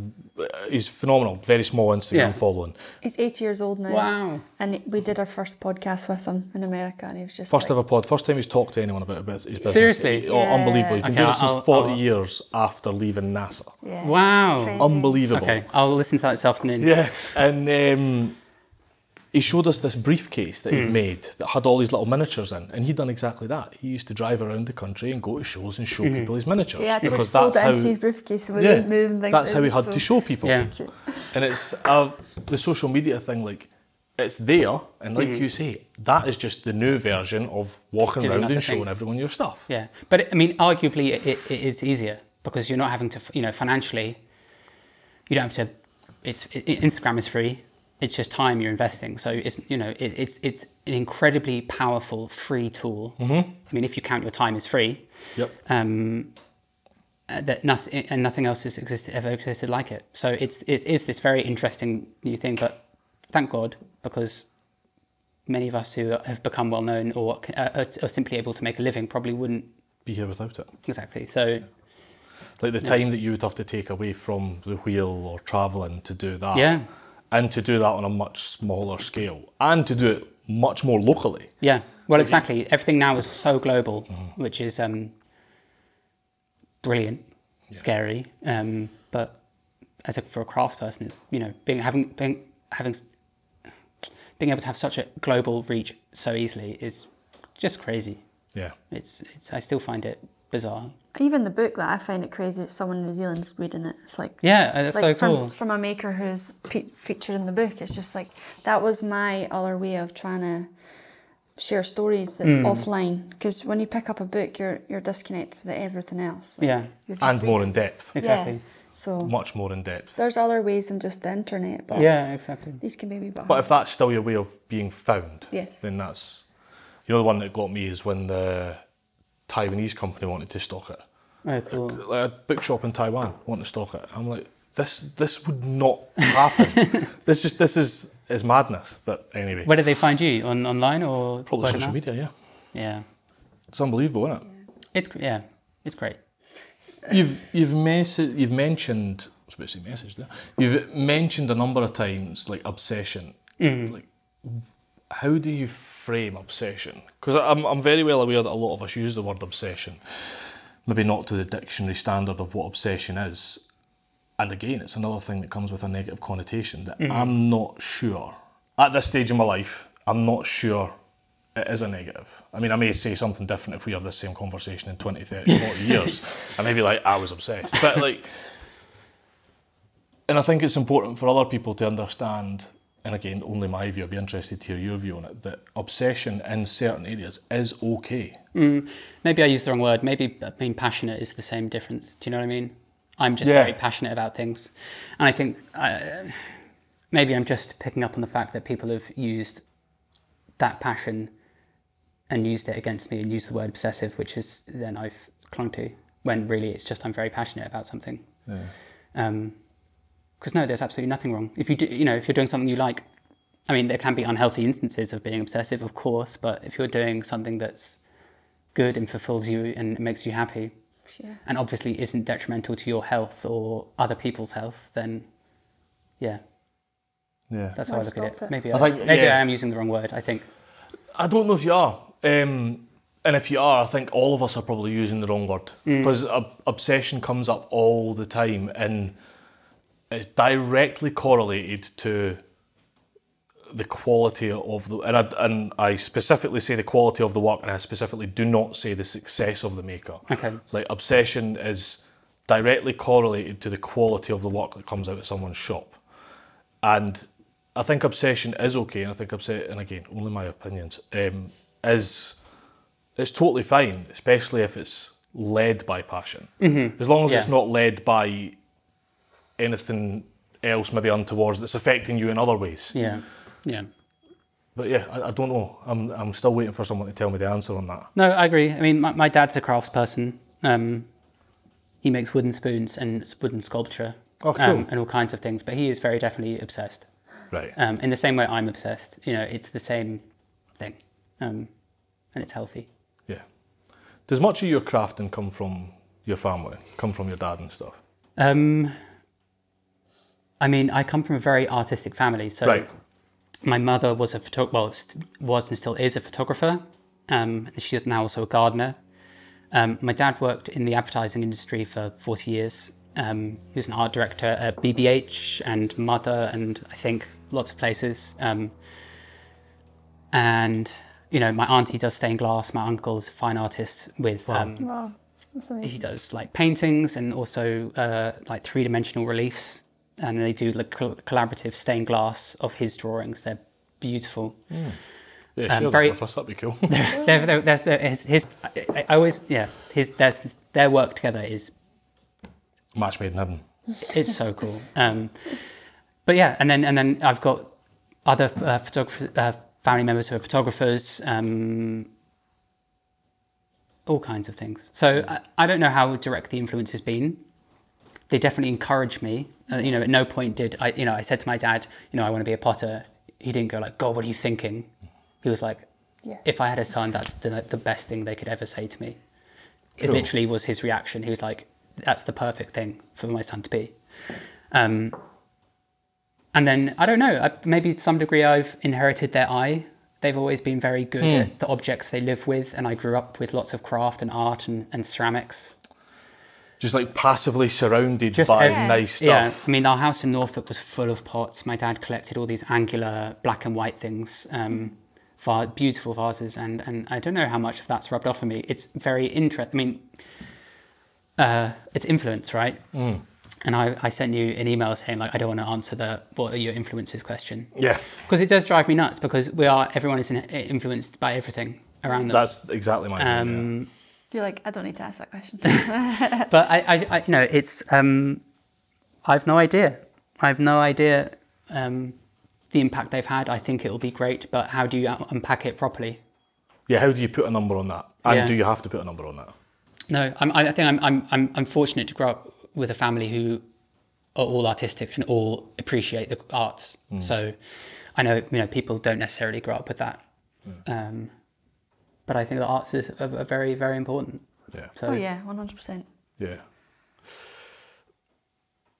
So, we've obviously talked loads. I do have a good few other notes. No, go. And there's a few things I want to go over as well. But first off, I want to give a lot of space to your book. Yeah. Because in a lot of maker spaces, that's unheard. Well, actually, yeah, I think you're the first one that I've. Really? Yeah, of our generation of Okay. makers. I know there's some of the older generation that have done books and done bits and bobs, but certainly of our generation, and I would say from the 40s, there's a few makers that, having known you're doing a book, I'm thinking like, I need to convince these guys to do books because I know their story and they're phenomenal. But yeah, a book. That's no mean feat. Like, book is one not off, easy. one off. No, like No, obviously I Kate mean- collaborates together and creates a book, but to put all of this On paper. down here. I mean, it's interesting, right? God, where to start? Well, to begin with, craftspeople, you know, if they've dedicated their life to a craft, they're probably going to have an interesting story to tell. So I agree with you. I think more people should. You know, I love reading stories about how people fell into a craft, how they trained, what shaped their journey, You're how like they our book learned. then. That's really interesting. You know, I don't just care about basically, during COVID, I was approached by an agent. He just said, God, I should probably go back a bit further. On Instagram, every day, along with a picture or a photo, I write quite a long caption. And I used to write, basically, I used to try and hit the limit every day, which is 2,200 characters, right? And it would be my ideas on the craft, it would be what I'm doing that day, it could be anything craft related, my thoughts, right, on paper. But 2,200 characters is kind of limiting because by the time you're getting into an idea, really getting into an idea, you've got to wrap it up. Anyway, I've been doing that since 2014.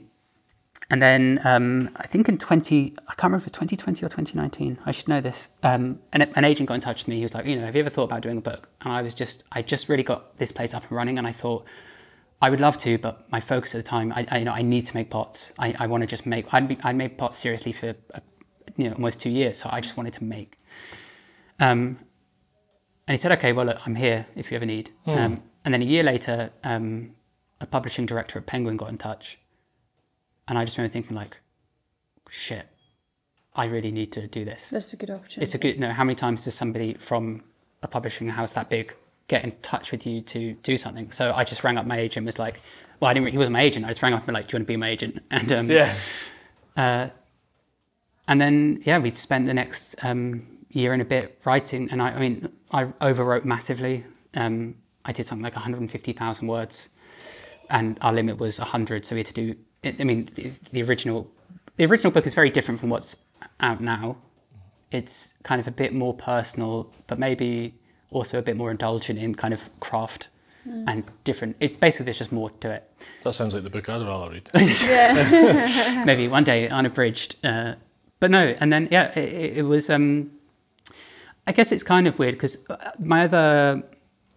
we met with a bunch of publishers and I was very clear that I did not want to write a how-to book. Yeah. Because I just don't feel, there are potters who have written how-to books who have 40 or 50 years experience.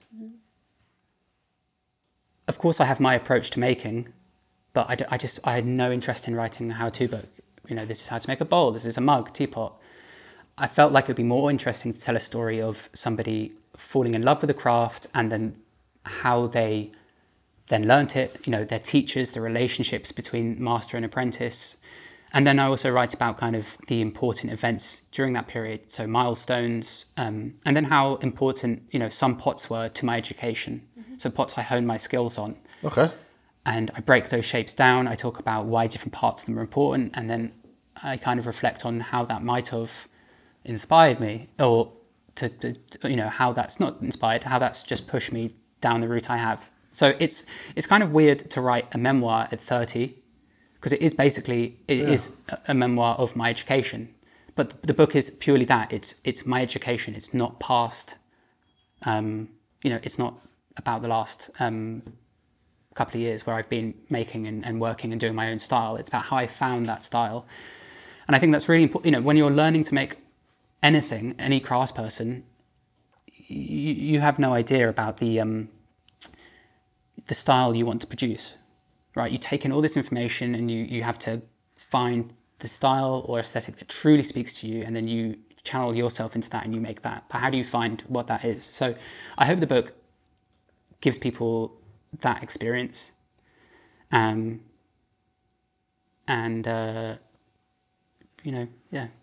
I'm going to get older, and I felt like I should write this story while I'm still young and I can remember everything. Yes. Before I get old and I can't. So it's been really fun. It's been really hard.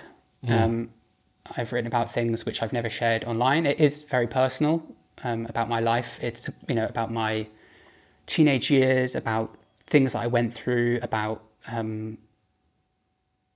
teachers. It's about everything. It's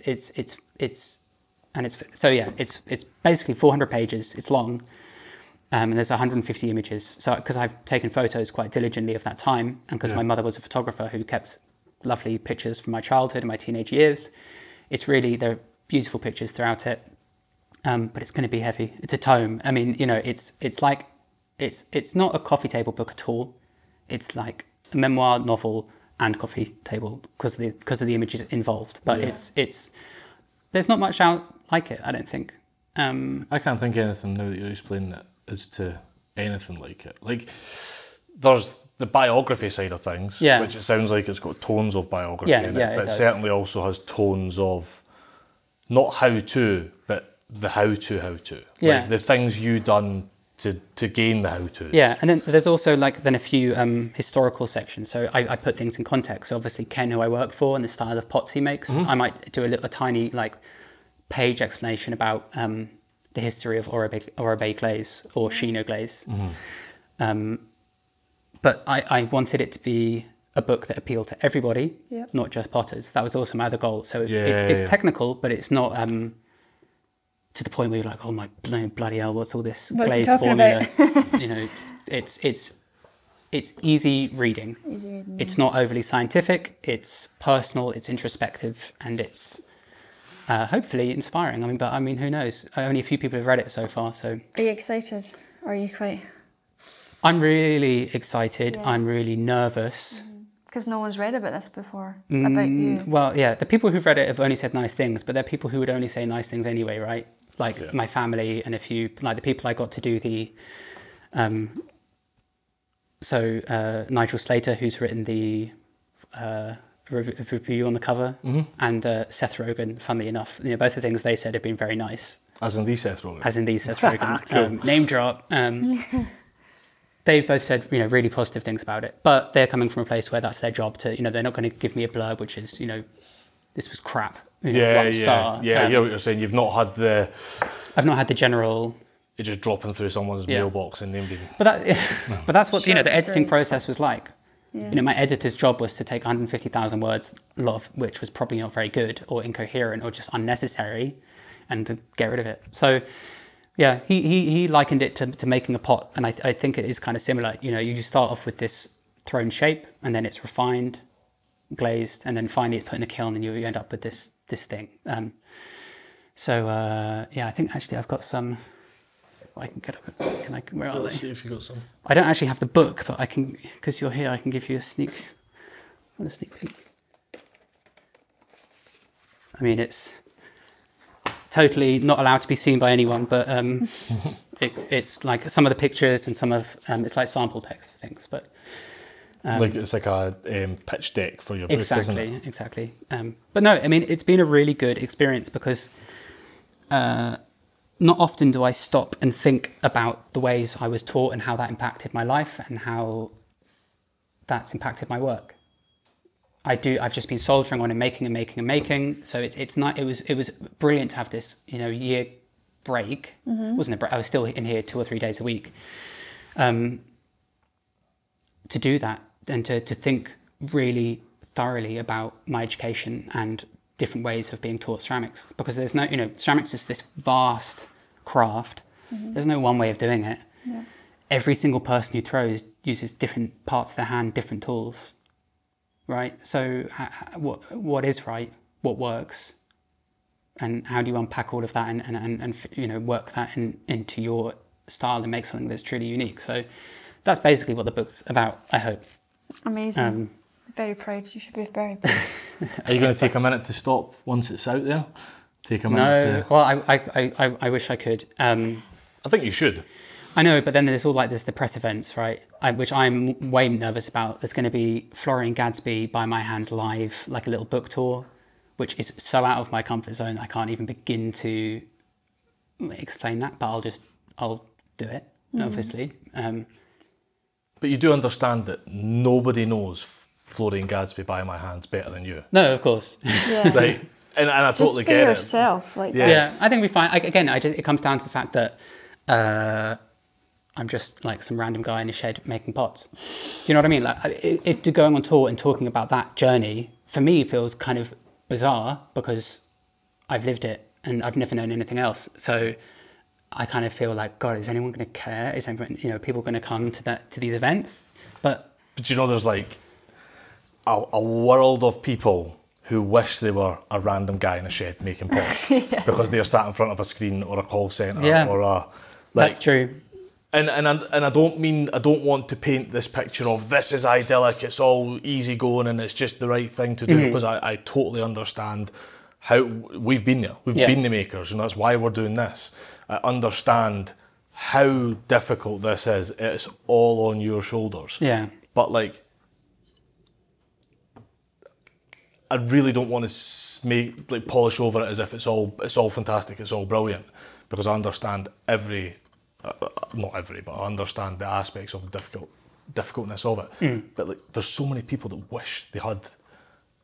Personally, I believe wish they had the bravery to do exactly what you've done.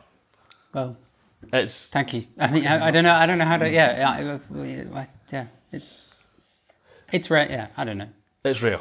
It's rare, maybe. It's definitely rare. So anyway, yeah, I hope people come, but we'll see. I'm sure they will. I am positive. And what was the process like writing a book? Like, for other makers, would you recommend it?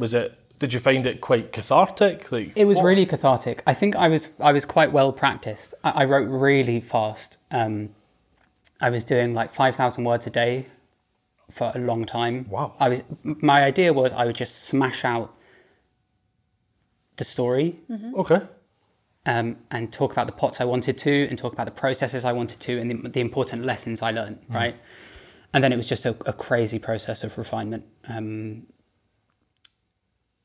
But I really enjoyed it. I really enjoy writing. I really enjoy the process of figuring out how to explain a process in a very understandable, easy way, and to make it written interestingly. Like, for instance, I think I'm a much better writer than I am a speaker. Nice. My actual vocabulary when I speak, I think, is relatively limited, and I do things like I say, quite a lot. If you listen to this, and you might, and it drives me mad. But when I write, I feel like I take my time and I construct the sentences in a different way, and I really think about how it sounds, how the sentences sound, how the different words, all this stuff. There you go. So I adored the process. There were times where it was really hard and I just did not want to do it, but that's it, Yeah. How did you get through the days that you didn't want to do it? Just made pots. Just stop writing them. Just stop. Yeah. Stop and come back. Or I would go back and edit stuff I had already written. Yeah. Do you know that, you saying that there, and previously when you said about, your days can be everywhere, is totally not what I expected. Yeah, I had it in my head that it was just like structure.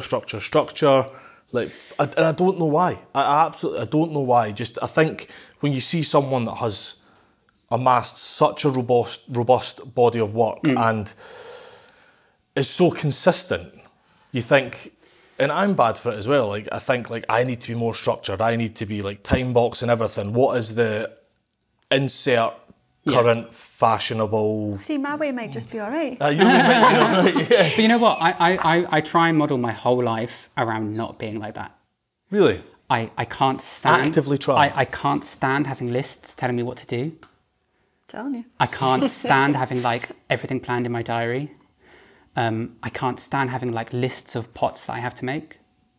So my ideal life, and I'm very lucky that I've been able to do this, is I can come in the morning and I can go, what do I feel like making today? Teapots. Let's make teapots. Because I don't rely on galleries typically to sell my work. I release my pots 3 or 4 times a year. I make whatever I want to make for those updates. I know what's popular, so of course I'm going to make them, but I'm not killing myself making thousands of mugs just to satisfy demand. I make what makes me happy. And I do not want to have a life as a craftsperson that's dictated by external fact. I want to make what fulfills me. Because if you go away from that, then I feel like I would lose my passion, and that's why, like, I've had times in my life where I've had, Lisa would say, okay, you need to make mugs, then espresso cups, and then we need to do creamers, and then beakers and jugs, and I'd have this list, and it wouldn't be tons of pots, but it could be, and I just think, Jesus. But I understand that that has to be done, and I still do that now, I guess. But it's all in my own capacity. Yeah. I never work more than I necessarily have to, and it's. You're the boss, and you choose. I'm the boss. Yeah. I'm the boss. But yeah, and for instance, this shop update I'm doing on Sunday, right? I see you. Hey, buddy. Little you just boy. want to be scratched. I decided I was going to do that last week. It hasn't been in the calendar all year. I just decided, like, okay, now it's time.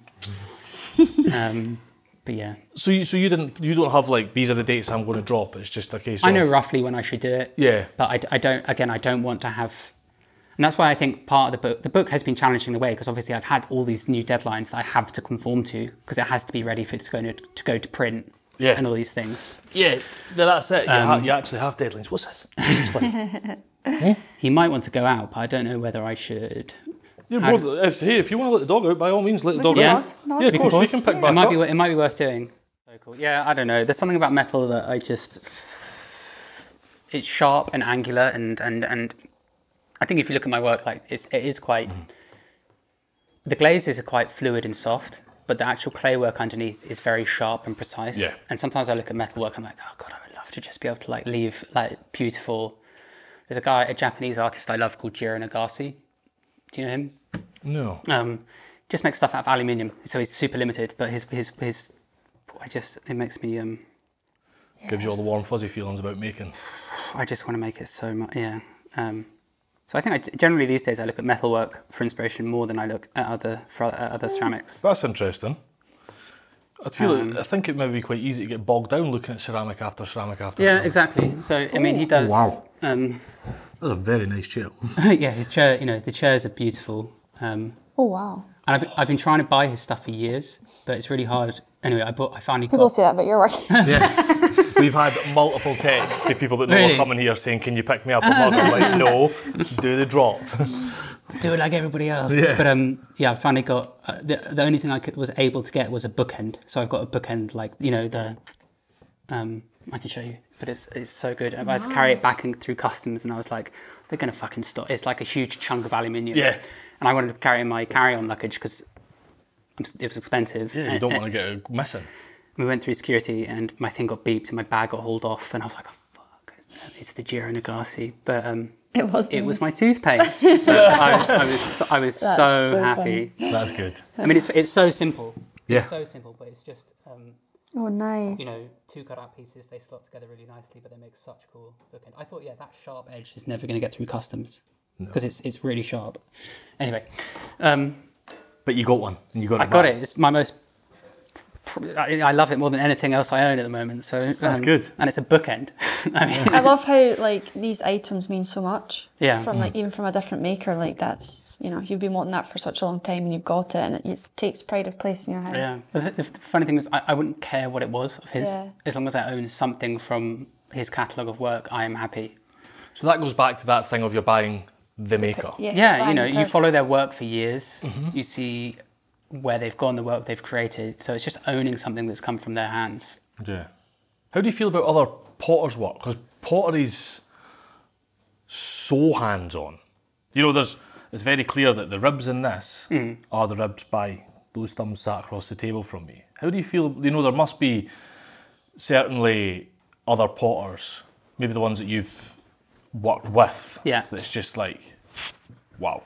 Yeah, I mean, I'm like anything, I'm always looking at other potters' work and thinking it's better than mine. Or there are potters I aspire to whose work, I just, I can't imagine how they do it, and I'm in awe, and I wish my work was more like theirs. But then there's no point just changing what I make to mimic someone else's at this point. You do sort of have to cultivate your own style and let it grow and change. And that's why, like some of these metal, they kind of look a bit brown. But these pieces, they're a way of me trying to recycle pots I would have otherwise thrown away. Oh, okay. And this is me leaning into my metal, my metal vibe, right? So me liking metal and using just excessive amounts of iron. Oh, look at that. To create surfaces that are they're impractical. They're not necessarily food safe, but they are just, for me, beautiful objects. Like that, these two are like the ideal internal surface. See, I quite like this one. Yeah, so they're all different, but that's I can never replicate it. So this is a slight divergence, but it's still using the basis of my normal work. And is this just experimentation time that you put aside? It's just dead easy. These are pots that were seconds. Dead easy. It is dead easy. Yeah. The glazes, there were like slight defects in the surface, but the forms were nice. So I thought, well, I don't want to just like bin them. Yeah, or sell them as seconds. So I just coat iron on and I refire them. It's highly impractical. Firing things a lot of times means they are inherently weaker objects. Right. But all it is yellow iron ochre. It's the same stuff you can see on those shelves. Oh, okay. Yeah. And then I just refire them, and it's a way of giving pots a second breath of life that I would otherwise not deem firsts. Yep. And they're different, and it allows me to lean into that inspiration of metalwork that I like while still making pots. Yeah. Anyway, that's them. That's a wee little. They're kind of silly little things, but they're interesting, aren't they? Yeah, they are interesting.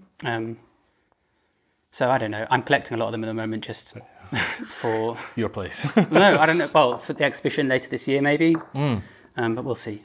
We'll see. So very quickly to go back to the book. Will you do another one? Do you think this is something you do every 10 years or so? Well, it's interesting because when my publisher wrote like one of my blurb things for the book announcement, he said Florian Gadsby's first book. It's a safe bet. A lot of people. My stepdad is a author. Okay. He's written tons of children's books and he's done a lot of ghostwriting. He also is an amazing gardener, builds and fixes bikes, makes his own clothes, but like properly, like his own shirts. He's another amazing Renaissance man. Anyway, I've completely lost my train of thought. Will you write another? Yes. So anyway, he's been in that industry for a long time, and he's told me the same thing that my publishers have told me, and my agent, which is basically nowadays, if you have a big social media following, it's quite easy to get books commissioned. And most of the people they're doing books with are people you're way more likely to have people agree to do a book with you if you have a large following, because you can guarantee sales, right? Whereas if you're somebody who doesn't have an online following in any capacity whatsoever, and you've written a book, it's more of a gamble for the publisher, obviously. Which is a little bit sad thinking about that there are, but I guess again it's always sort of been like that. They've always had to take gambles on books. So I would like to write something else. Obviously I can't write about my life anymore because this is sort of almost up to date. So it's a good question. I have some ideas, but I think it would be more of a historical... like a pre-Florian Gadsby pottery? It's a good question though, I don't know. I think it wouldn't be much about me. It would be maybe more philosophical about craft as a whole. Oh, okay. Nice. But do you know what? I haven't really thought about it much because I've just done this one. But we'll see. Maybe my publisher will have an idea. But I also don't want to just be like this person who... I'm quite adamant to make sure that ceramics is my primary output. So this will be like for the next couple of years maybe. And then if I write things and maybe something will become apparent that I would like to write about and inspires me. Yeah, you're not forcing it to happen. I don't want to force it. I want to write about something. Has that been the same throughout, with your craft and stuff? Just don't force things, just it will happen when it happens. Generally, yeah. I sometimes force new ideas, or if I'm really struggling, I'll like spend a week, forcing myself to throw bigger or different things. Yeah. But I tend not to force things. Yeah. Richie, what now? I think he needs a poop. That's all right. Couldn't be less of a problem. I was going to leave the door open for you, okay?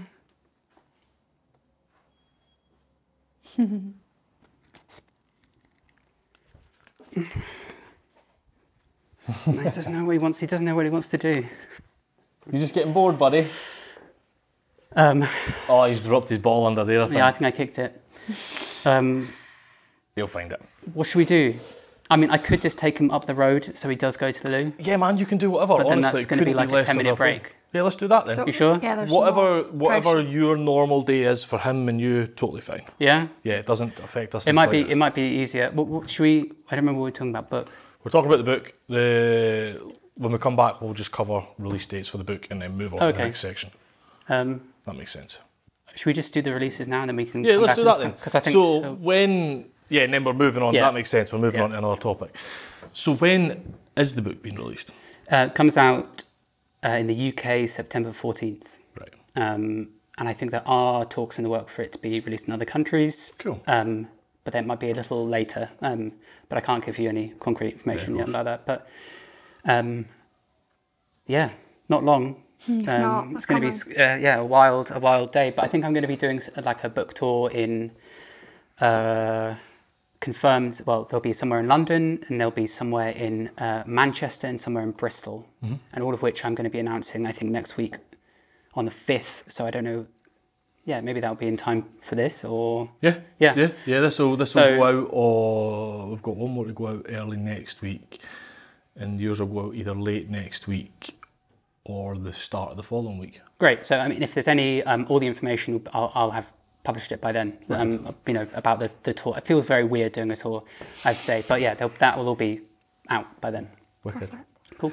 Right, let's get Chiro a wee walk. Yeah, let's give him a walk. Back. We just wanted to take a quick second to introduce you to the podcast sponsor for this week, Ives UK.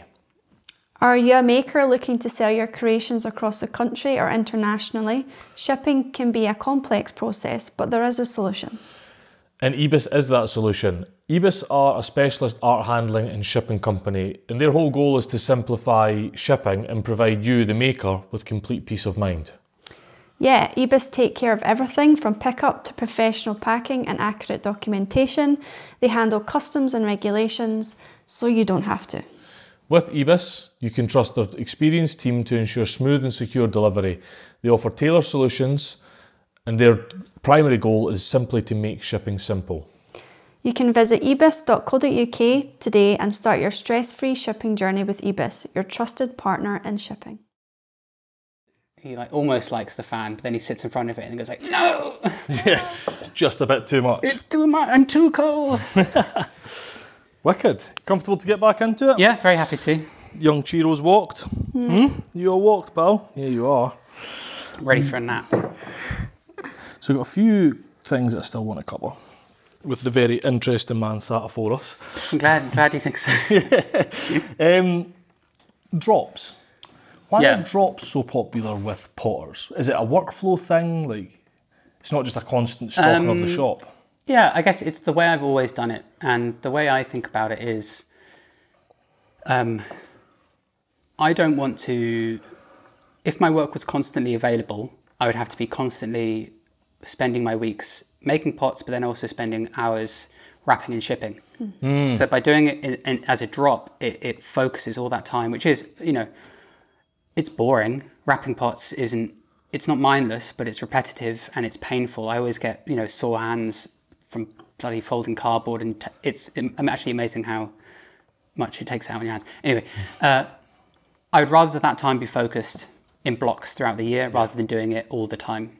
Because it also means that basically what I do is I build up work for a drop, and then I give the studio like a blitz clean, and then all my packing material is above us, so then I just chuck all that down. Makes sense. Doesn't get dust, has no clay dust on it. So it's just, I think as a ceramicist, it's, pots take time to make, but it's also nicer spending 2 or 3 months dedicated making time than you do a sale. And it also builds hype, right? It makes people anticipate the drop. They're excited for it. Whereas if it was always available, it's like scarcity. It makes it kind of scarce. Yeah. So that's why I do it. I think it's just generally it's for myself to have a more pleasurable workflow, basically. Yeah. I know it's frustrating. A lot of people. I mean, my work is already frustrating to obtain. Yeah. Because I'm one person doing everything, but also I'm not a factory producing tens of thousands of pots. I release maybe 250 to 450 pieces at a time. Right. And then that tends to sell in maybe 2 to 5 minutes. I understand that that's really tricky. And I have thought about like other ways of doing it. So I could have pre-orders, but if I did pre-orders, Then nobody else would get it. well, but the thing is I would still have to set limits on the objects I would make. Yeah. And they would sell out just as quickly because people would go in, they would tap, I want 5 mugs, submit. It's no different all in delivery time. No, and then I would have lists of pots to make, which is exactly what I'm trying to avoid in my life. You just want to make what you want to make, what you like to make, and then if people want to buy it, that's what you buy.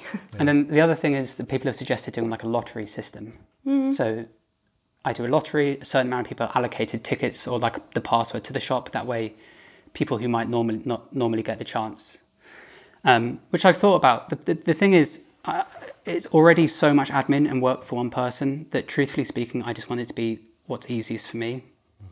And otherwise, if it becomes too much of a headache, I already spend an awful lot of time doing everything. So it needs to be just simple and streamlined. And at the moment, it's first come, first serve, which is fundamentally, it's fair. I mean, it might not be fair for everybody. I mean, if you've got fast internet, maybe you will. And there are people who figure out like sneaky methods. So there are people who save my URLs for specific items. So instead of going straight to the shop, they go straight to certain objects and buy them and do stuff like that. Top tip for anyone listening. But yeah, no, it's great. The rate it sells is crazy. It's completely.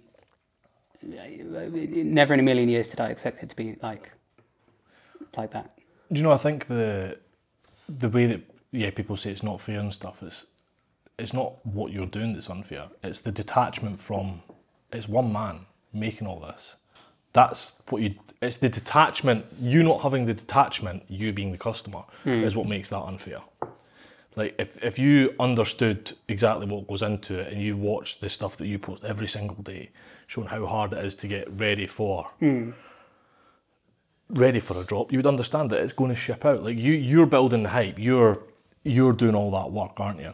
Yeah, and people do get frustrated. And the thing is, I understand it. Like when there's something you really want and it's released online and you miss out, it's obviously frustrating.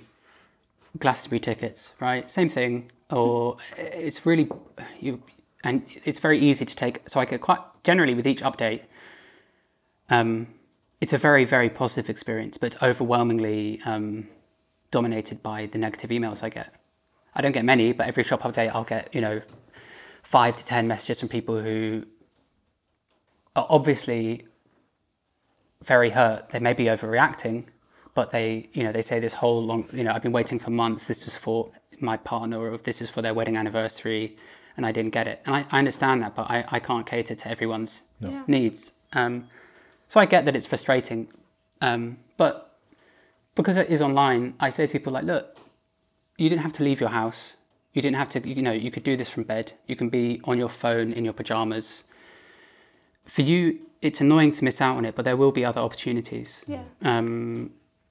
And when you do get something, it'll be even more special. Or maybe people get so annoyed that they never try again. But one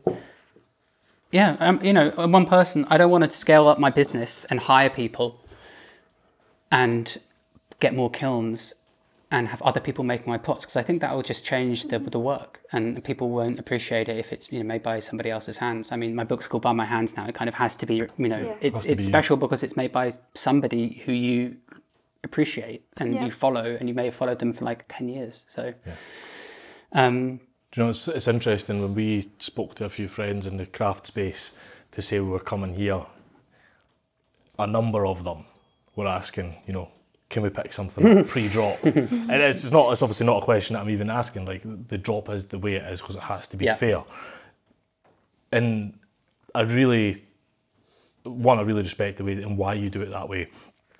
And I definitely would say to the people that miss out, like, the fact that you've missed out is what makes this work so attractive. Yeah, it all builds. But I that's also another reason why it's hard sometimes having visitors here, because some of the work, like these vases, are designated for a show later this year, but it's very hard when I have a visitor who comes in here and they don't know obviously what's for sale and what isn't. Yeah. And having to tell someone like, no, that's not for sale, that's not for sale, that's not for sale. And they might go like, there's a shit ton of work in here. But for instance, most of this stuff on that shelf is old archive work or pieces that I don't like, so I don't want to sell them. Really? Yeah, so they're there for a reason. This little line of mugs up there, they're up there because the handles, I made a batch where they're all slightly too small, so I don't want to sell them. So there are reasons. So online works because it's my curated collection that I'm offering out to the world. So I do occasionally have visitors here, and I do occasionally let people go away with 1 or 2 pots, but I'm very also, I explain to them, this is the way I sell my work. It's generally online. And I think as soon as people have an explanation, like all the people who do get annoyed with me in emails, I have a very kind response that I reply with. I explain the whole situation. I explain that it's just me, I only produce this much work, and 95% of the time the people reply and go like, okay, I totally understand. I'm really sorry I sent you that email. I was just frustrated. So, but yeah, I call it damage control. Like whenever I do a shop update, I've got to do X amount of hours just being like, I'm really sorry. Yeah. Do you feel you have to justify yourself to those people though? It'd be very easy. My girlfriend and my mum and lots of people say don't even bother, but I have you absolutely would, and I don't think it's wrong too. No, I think it depends. And also, like sometimes I get really rude, like horrible emails from people. Always about the shop update. I wish I could show you one, but I actually can't even remember the email address it was sent from. But it's hilarious. Just that someone gets so, but yeah, and I just, every gut instinct says don't bother replying, Florian, but I just feel like I should just. If you don't, then it'll just annoy you even more. Yeah, for me, I don't want to let somebody win by, I don't reply to trolls, and I don't get many trolls at all because I think there's actually very little to attack in my work. Mm-hmm. Right, yeah. I'm not making provocative, controversial work. It's made with a to a high level of craftsmanship, I think. So I don't think, and it's very, my work's very neutral and simple. So what can you attack? You might not like the work subjectively. Their perception of it might not be their style, but there's very little. So I don't get much trolling, but so yeah, it's but when I do get it, it's quite fun to answer back. Although I shouldn't, but yeah. No, but I totally get why you answer back. Yeah. What about like Instagram and stuff? Do you receive much trolling there, or is that basically nothing? That's brilliant. Good. No, I don't get much. I block people who've done it in the past, and there have been some very interesting, high-profile potters who have sent me some horrible emails. But in those cases, it's just better to block and move on, because people have a perception of you even though they've never met you, and they think if you're successful that you're lucky, or you grew up very privileged and you don't need to even make a living or sell pots. People don't know the full story, and it's very easy for people to have an assumption of somebody that they've never met. For sure.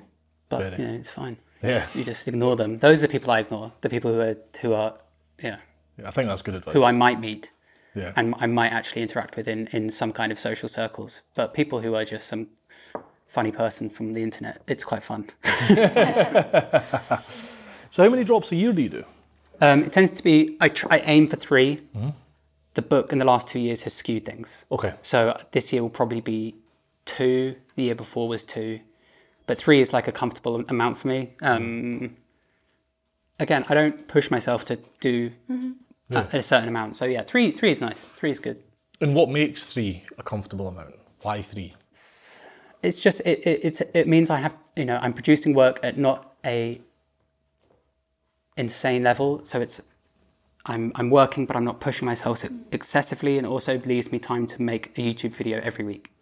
Right. So, and now that's, YouTube is a pretty good income. So and I feel like I can actually reach a different audience, and I affect them in a different way. Other than people just buying my work, and it's kind of educational, because I don't teach. I used to teach evening classes when I worked for Lisa Hammond. Okay. Which I loved. It was really fun. I had the same students for almost 3 years, and it turned into a social function where one of them was like, Florian, is it all right if I bring in, a bottle of wine next week? Maybe we can have a drink. And I was like, okay, yeah, fine. And then, 2 years later, every week, same thing. So that was lovely. And I enjoy teaching, but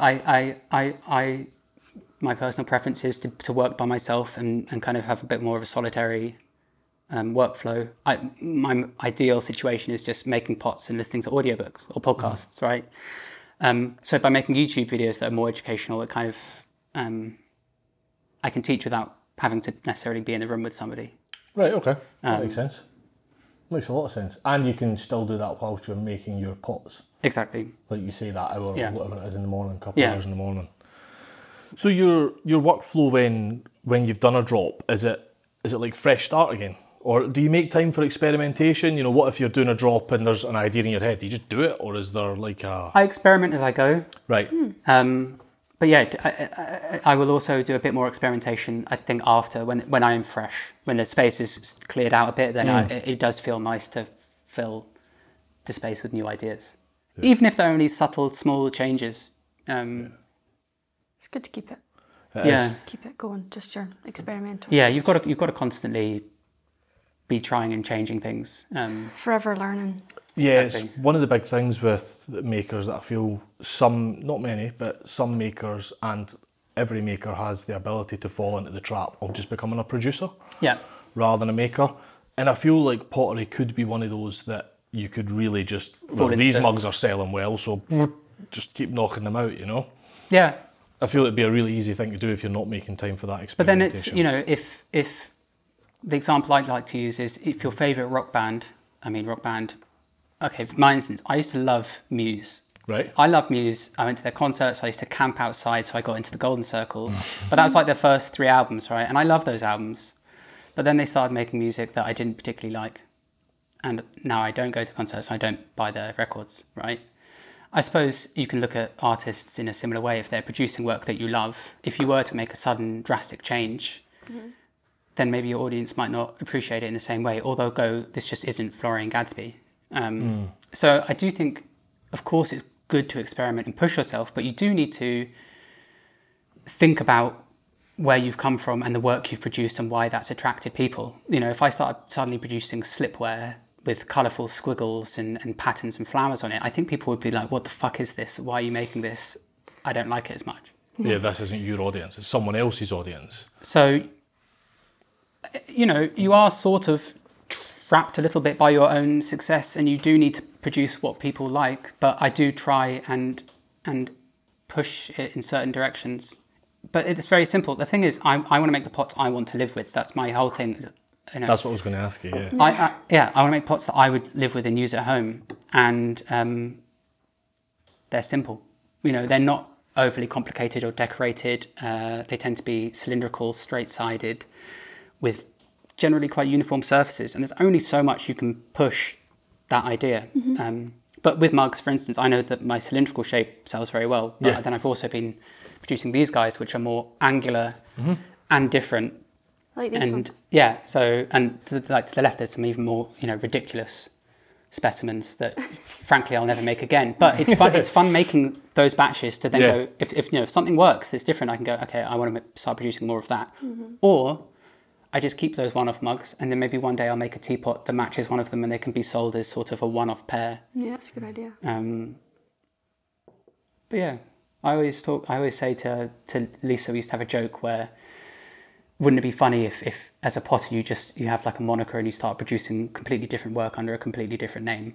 Like ghostwriting, but it's a potter. But it fulfills a different, you know, sometimes I look at potters who are making slipware. Do you know slip? Holly Cooper does slipware. You know, it's interesting what you said there, because we featured her in edition 1 and then went back to do a podcast with her because her work had entirely changed. She realised exactly what you've said. I'm going to do what suits me, not what I think people want. Yeah. I mean, slipware is inherently popular. It's kind of the antithesis for me, at least, of like pottery. You know, very brown, dark clay, lovely white slip.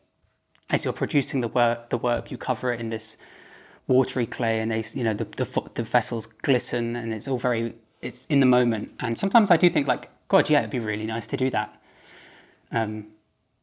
Produce work that it just isn't, throw a nice humble jug with a nice big spout and a belly and a good handle. More traditional work. But then, with the joke where it'd be funny if you do that just under a completely different name. Because sometimes I have days where I'm like, God, I just want to make some like very functional, usable brown pots that are thick and chunky. It's very appealing. But just try it. Just try it. Do it as a limited. Well, I make it and then I'll use it for myself. Exactly.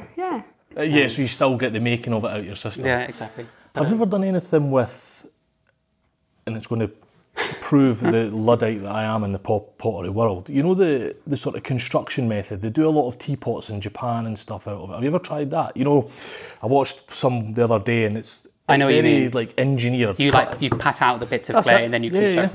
And what is that? It's hand building. Right, okay. But to an insanely perfect level, where they make the pots look as if they could have been thrown on the wheel because they're so symmetrical. Yeah. No, frankly. Yeah. Does it interest you at all? Does obviously slip stuff? I love watching the videos. I would collect and use them. I would display them at home, but I don't have any compunction to make them. That's fair.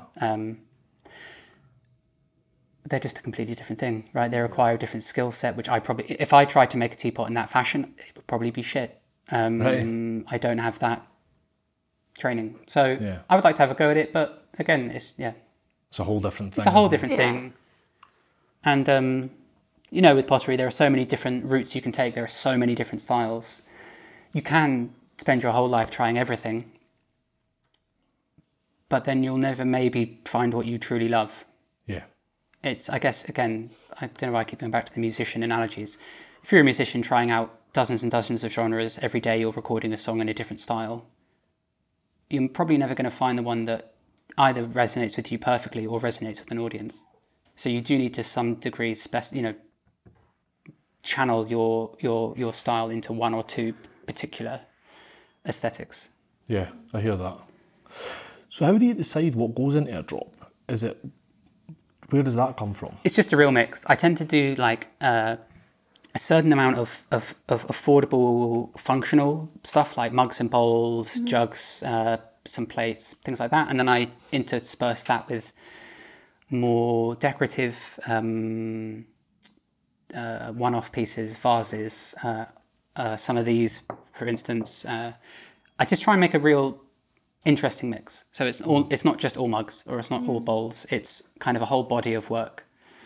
And there's always, mugs are always the most popular thing. By far, they sell out in... my last shop up here, I had 190 mugs. This was the Christmas one, which is the... always my biggest update of the year. Yeah. They all went in 20 seconds. 20 seconds? 20 seconds. You crashed the internet. I know, but it's insane. The mug is the... in the book, I call it, it's the gateway drug to ceramics. It's often... It's the pot that, if you're collecting, tends to be... Well, so to begin with, it's universally understandable. Everyone has a favourite mug. Yeah. Everyone uses a mug. Yep.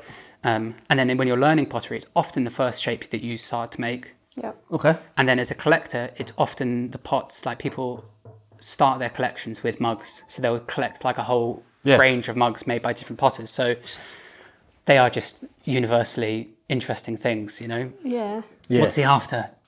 It's just after a scratch, I think. Is he? After your wee ball? I think he's lost his ballie. You lost your ball. Where is it? Where is it, Shiro? Where is it? How will you deal with this on your podcast? Will you cut or do you... I could just cut where it needs to be. Yeah. If it's little dog interruptions, it doesn't matter at all. What's he found? What's Dad found? What's Dad found? What's that? Oh, yeah. Yeah.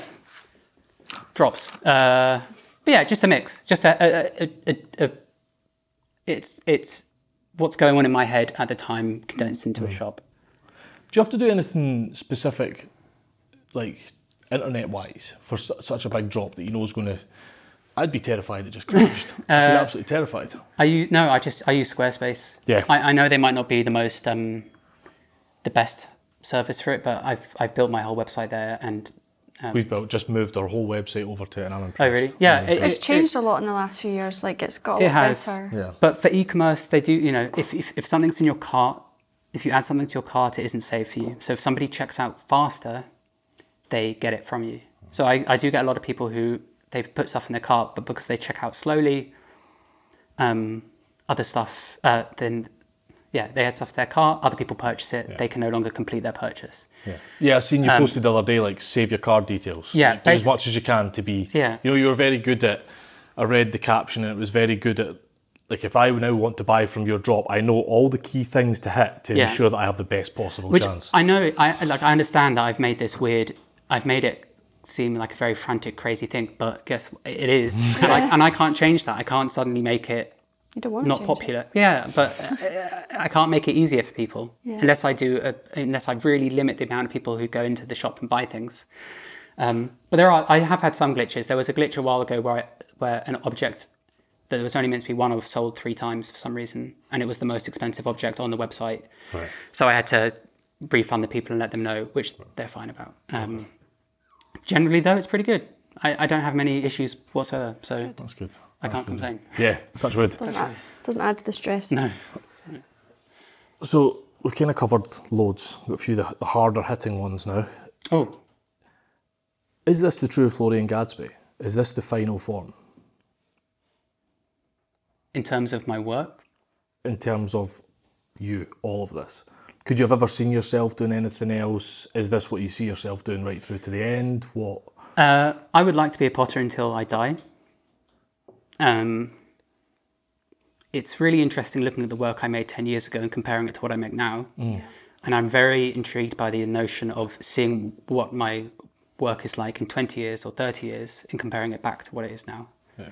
And it's one reason why I keep making mugs, because there are lots of potters who reach a certain point in their career where they tend to focus maybe on the more decorative, expensive work, and they stock galleries and the work sells for, 50, 100, 200 grand.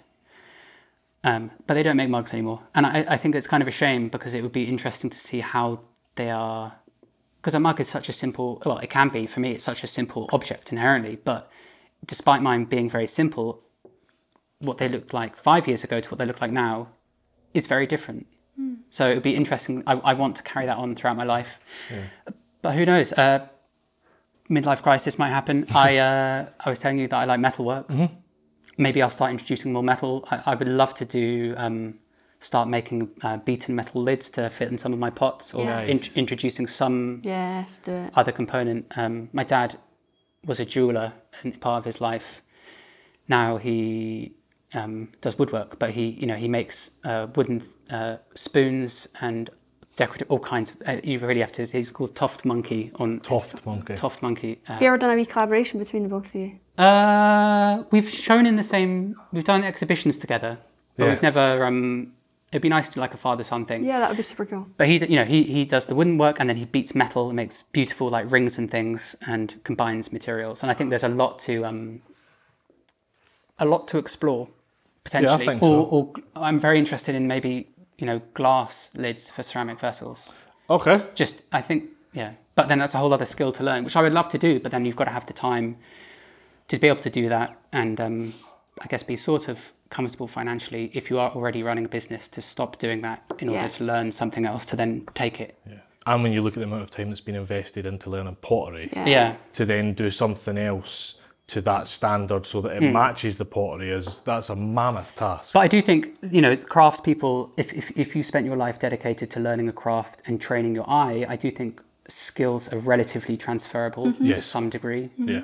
I taught a saddle maker how to weld in the morning. Oh, really? Yep. Taught a saddle maker how to weld in the morning and picked it up like that. So because they had the hand motor skills, the eye skills, they could understand. And if you know what you want to create, I would look, maybe long term, Florian Gadsby will remain sort of the same. Yeah. But maybe introduce more elements, and I would like my work to become more refined. Yeah. But who knows? I have no idea what I could. There's no way to envision what it's going to be like in 10 years. Yeah. And you seem quite comfortable with that. I'm fine with that. Yeah. Which I think is really important. It's the interesting natural evolution of a potter. No potter keeps making the same work they've made their entire life. It does change. Yeah. And that's really interesting. What about apprenticeships? You obviously done a lot of time in apprenticeships. You've done a bit of time teaching. You ever thought about taking an apprentice on? I would love. So it's probably the email I get the most is apprentice or intern, to the point where it's maybe like 15 to 20. Well, yeah. So I get maybe 15, 20 requests a week. Wow. I would love to. Poor little boy whining. He'll be okay. He'll be fine. I would love to. I think a lot of it. Is he allowed up? Yeah. If you want to have him. I think he's trying to get up. You coming up? I can stick him on my. Well. No, don't be daft. Coming up. Get involved, eh? You get involved in the podcast too. Fall asleep with it. Probably, yeah. Is that yours? Oh shoot! Don't worry, I got it. You're not allowed on the table, though. That's not on the table here. Thank you. Sorry. Yes. This is the reality of our podcast. There's dogs involved. Yeah. Shop dogs. It's good though. He just wants some action. Yeah, apprenticeship. So you get 15 to 20 emails a week. I would love to. The truth is, my work model at the moment, I don't think really would work with one. This space isn't very big. It would be quite an intimate, tight relationship, and I already don't really have enough space in here at the moment to put any new work. I think if I was to have an apprentice, I would want to have a space large enough that they could produce work and have kind of their own little station, and even accommodation or something like that, where they can just live and work, and it be kind of a bit more straightforward. But you're right. It's the way I was taught, and I would very definitely like to teach people in the same way. But I would also feel guilty because I film so much in here that I'd probably just be telling them to be quiet for most of the day. Do you know what I mean? Like I stick my camera on and I'm filming portrait and landscape for all my platforms, and I feel like part of me would just be telling them to be quiet, and I do not want that to be the case. Yeah. I want it to be a system where I can do my own thing, and I can teach them, and they can come and see what I'm doing, and we can work together. But we also have our own space. Sort of space. So that's, I think, the long-term goal, if it can ever be financially achieved. I should say that I'm also very open to having people here for short-term, very short. Yeah, cool. I've had some people ask to come and like see how to fire the gas kiln. And I've said, okay, come on this day. It's going to be a long day. It's going to be loud. This kiln's loud, but I will teach you, show you how I fire my gas kiln. I'm totally up for doing that. Wicked. But yeah, I think long term, I would love to have a space where I can, have my gas kiln, wood kiln, soda kiln, electric kiln, and then I would have my throwing room, and then I would have a space for an apprentice or two. Nice. That would be my ideal situation. Setup. I have no idea if that's ever going to happen, or whether, probably not feasible in London, but I think that'd be really fun. Because, Lisa's had something like 14 apprentices. Wow. But her work style kind of calls for it. Soda firing, you need to have 2 people spraying the soda into the kiln at the same time for her particular kiln anyway. So she actually requires more people. She needs, but also it's really physical. Heavy kiln shelves, it's hard work. And as you get older, maybe you do need someone to help you lift and move and do all that thing, because pottery is very physical. Mm-hmm. Yeah. And she produces work on a much, quite a high scale, big pots. It's a lot of work to do by herself. So I think maybe there'll come a point in my life where it calls for it, but I would hopefully get there sooner. But we'll see. I think it'd be really fun. I think it'd be fun. I kind of dread the application process. Oh yeah. I don't know what I would do. Like aptitude test, it'd be like the X Factor. X Factor. Throw me a pot and send me. Yeah, exactly. Do what you can. It's interesting you mention, and this is maybe where we can give back to you for how much time you've given us. You say shooting landscape and portrait for everything. If you shoot 4K landscape, that is the same as 1080p portrait. So you can frame it and cut horizontal. My only issue, I've tried doing that, but then you've got to make sure everything's in the middle. Yeah. So you never get quite the right framing. So you can get, and I've looked at them for hours. Yeah. And it may not be the right solution. No. But you can get sticker overlays for your screen. Oh, I see. So that it frames it. And that's quite handy. Because I've got, on our Premiere, I've got just like a PNG with just the lines for what the horizontal and vertical would be, and that works really well. Yeah, maybe I should. Time hack. Well, the other thing is it then means you have to shoot everything in 4K, which is that's the other thing. I mean, but part of me is thought like maybe I should just get 2 cameras and put them on a rig, one like that, one like that, and I'm like, that's ridiculous, Florian. I had a wee rig from going out to America with the wee DJI and my phone. Oh, really? So I was just holding like the DJI and the phone was attached to it. So I was doing that and that. So it was quite good. That was really good. It was good. I mean, it's kind of, I just find it a bit, well, for the longest time I wasn't doing YouTube, so I didn't have to think about it. So everything was portrait. But it's a bit ridiculous, isn't it? Having to film everything bloody 2 orientations. Like, who would have thought that? That was a thing we had to deal with. Yeah. The editing time for these things does take a long time. It's crazy. It eats up. But like anything, you get faster. Mm-hmm. Yeah. Well, you're getting faster at editing. Yeah, much quicker. And it's just time under tension. It's just doing it. Yeah, exactly. So, a couple of last questions. What would you do if you knew you couldn't fail? Fail? What's up, Mister? What's up? You ready? What would you do if you knew you couldn't fail? As in, I could produce any work and I knew it would be successful? Anything. Open question. I would slow down my workflow. I would stop doing social media if I knew I would still be able to sell my work. Really? I would focus on the work and I would just post seldom updates to keep the audience intrigued. I would start producing larger, more dramatic pieces. Not dramatic. The glazes I use are basically, at the moment, if they don't go on in a very uniform layer, they look shocking. Right. Which makes glazing larger work very tricky. A lot of people, when they glaze larger pots, they pour the glaze around them. Okay. And then you rotate the pot and you pour the glaze on and it goes on in a layer. The problem with this one is if you have an unevenness in texture, it can just look really not great. Yeah. So I do have there's this point where I need to tackle it. Either I need to start spraying on glazes, but spraying on glazes as thickly as I need them to go on would take hours. And presumably space to spray glazes. Space, everything. So if I knew I couldn't fail, I would slow down my social media output. I would focus on making more beautiful standalone craft films and guides. I would very I would happily give up the daily churn of feeding the beast, the social media beast, and I would make work to sell in more considered collections, maybe. But truth be told, I might not change my life otherwise that much because I'm quite happy. That's fantastic. Congratulations. But no, there are challenges I would try and do, but you know, I am happy. That's wicked. That's fantastic. That's the first time I've asked that question, because it's a question that Kate came across earlier in the week. It's good. That's going to be a hard answer to beat. If I couldn't fail, I mean, I don't know though. Would I just quit altogether and just go live in countryside? I don't know. I don't know what it entails. It entails too much. Yeah. I'd fly. If I knew I could learn to fly. I would just you would personally fly. Oh, you mean if I can do anything? Oh, bloody hell. No, I'd mean in your craft, and I think that's a fantastic answer. No, I'm generally content, but I would slow down my life and yeah.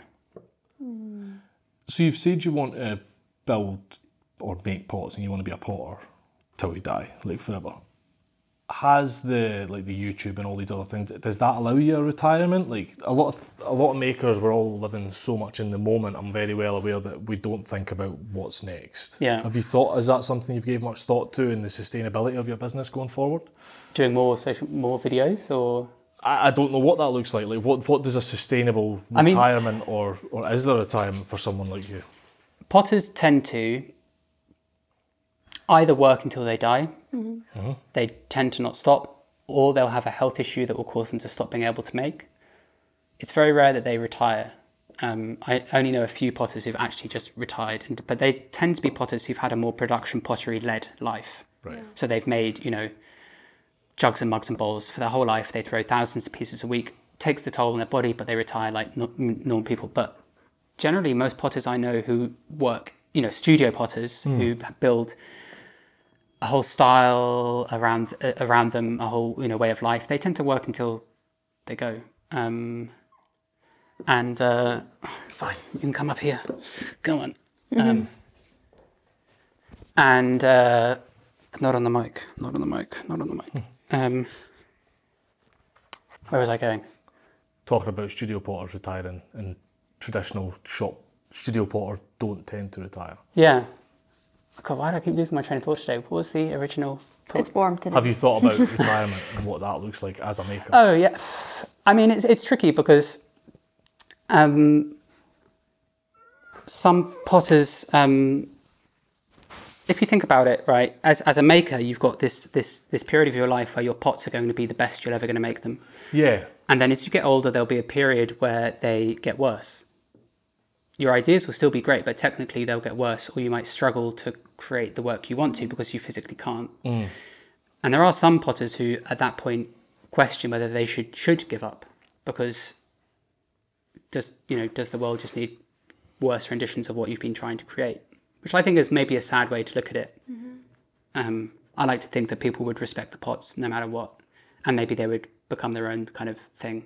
If you think of Monet's paintings of the lilies, he was painting them when he was going blind, right? But they were beautiful. I like to think that potters continue doing the same thing.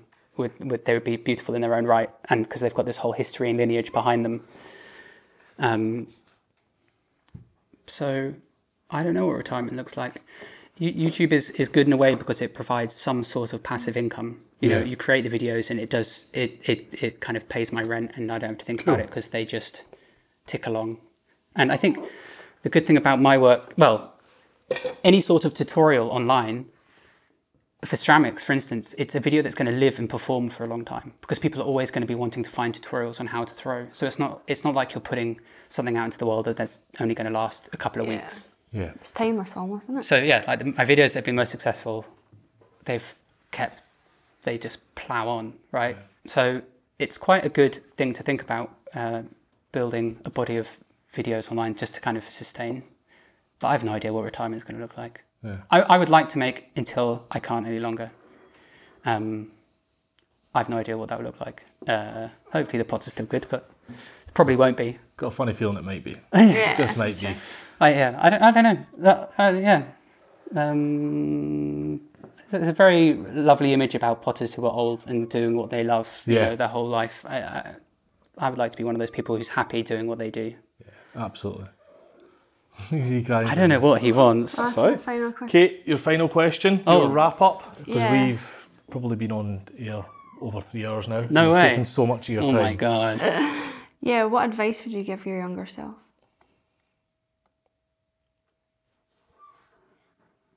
How young? When do you think you needed it most? Maybe my younger self, I would say, look after yourself more. I lived quite an unhealthy teenage years where I was not the healthiest. I used to play a lot of video games, and I don't think I maybe lived my teenage years to the extent I should have, which I do sometimes regret, looking like at my friends who lived. I lived in London, they lived in Hertfordshire and Kings Langley, and I used to watch a lot of them, you know, live out their teenage years in a way I never did. And I think maybe I would have liked that life, to grow up in a more sociable way. Otherwise, I don't know. I mean, that's quite a deep one, isn't it? It's always my final question. Yeah. Do what you love, but I do what I love. Right, so what do I say? It can be advice that you still live by. Yeah. I think looking at generally people I know, doing what you love and being passionate about something is the most important thing, because really what is the point in spending your life doing something you don't love? I know not everyone is capable of doing that, and it's maybe a lucky and privileged position to be in, to do what you love for your entire life, but yeah, those are my two things, I think. Nice. Wicked. Mate, I have thoroughly enjoyed today. Yeah, oh, thanks for having me. It's been really fun. Is it? Good, I'm glad you've enjoyed it. Yeah, it's just been wicked. Like, it's in many ways, it's everything I expected you to be. In some very key ways, it's absolutely not what I expected you to be. Yeah. Well, it's been nice having a day not spent making pots and just chatting about things. Making pots. Yeah, well, yeah, or just things that you think about and you would never usually talk about. So that's the whole idea, isn't it? So as a quick recap, you're at Florian Gadsby, floriangadsby.com. Yeah. Books out September-ish. September 14th. Book tour, UK book tour. Late September, I don't know exactly. Should be doing something in Edinburgh in September 12th. Nice. But yeah, all the information will be available on my website, and on my Instagram tends to be where I post regular updates about things. So. And you've got, the shop will have just dropped on Sunday before we've launched this. And you've also got the Yorkshire Sculpture Park as well. Yes, so Yorkshire Sculpture Park exhibition runs... That's your first independent one, isn't it? I've had a solo exhibition in Japan, but that was a very different experience. Right. This will be my first solo show here, and that's November 5th until February something. So it's quite a good chunk of time. Show. So wow. yeah, it's a good chunk of time. But yeah, will you be there any of the nights for people to? You will surely be there. For the Yorkshire Sculpture Park, I'll be there. There's going to be a few dates where I'm going to be throwing. There'll be some book signing days, and yeah, this dog he's done. Right. Yeah. And where do people find out about that? There's links in my socials. Also, if you search Florian Gadsby by my hands, Yorkshire Sculpture Park, there'll be plenty of information online. Brilliant. Well, thanks again. Thank you. Really enjoyed it. Thanks for having us. Such fun. It was so worth the journey down. It's been wicked. In the heat. Wait to get it out. Yeah, I can't wait to get it out. I think it's not just for potters, but makers everywhere. There's a lot of good stuff to think about and a lot of stuff to take from it. You've done a fantastic job. Well, thank you. Thank you. It's been a pleasure. Cheers, pal. See ya.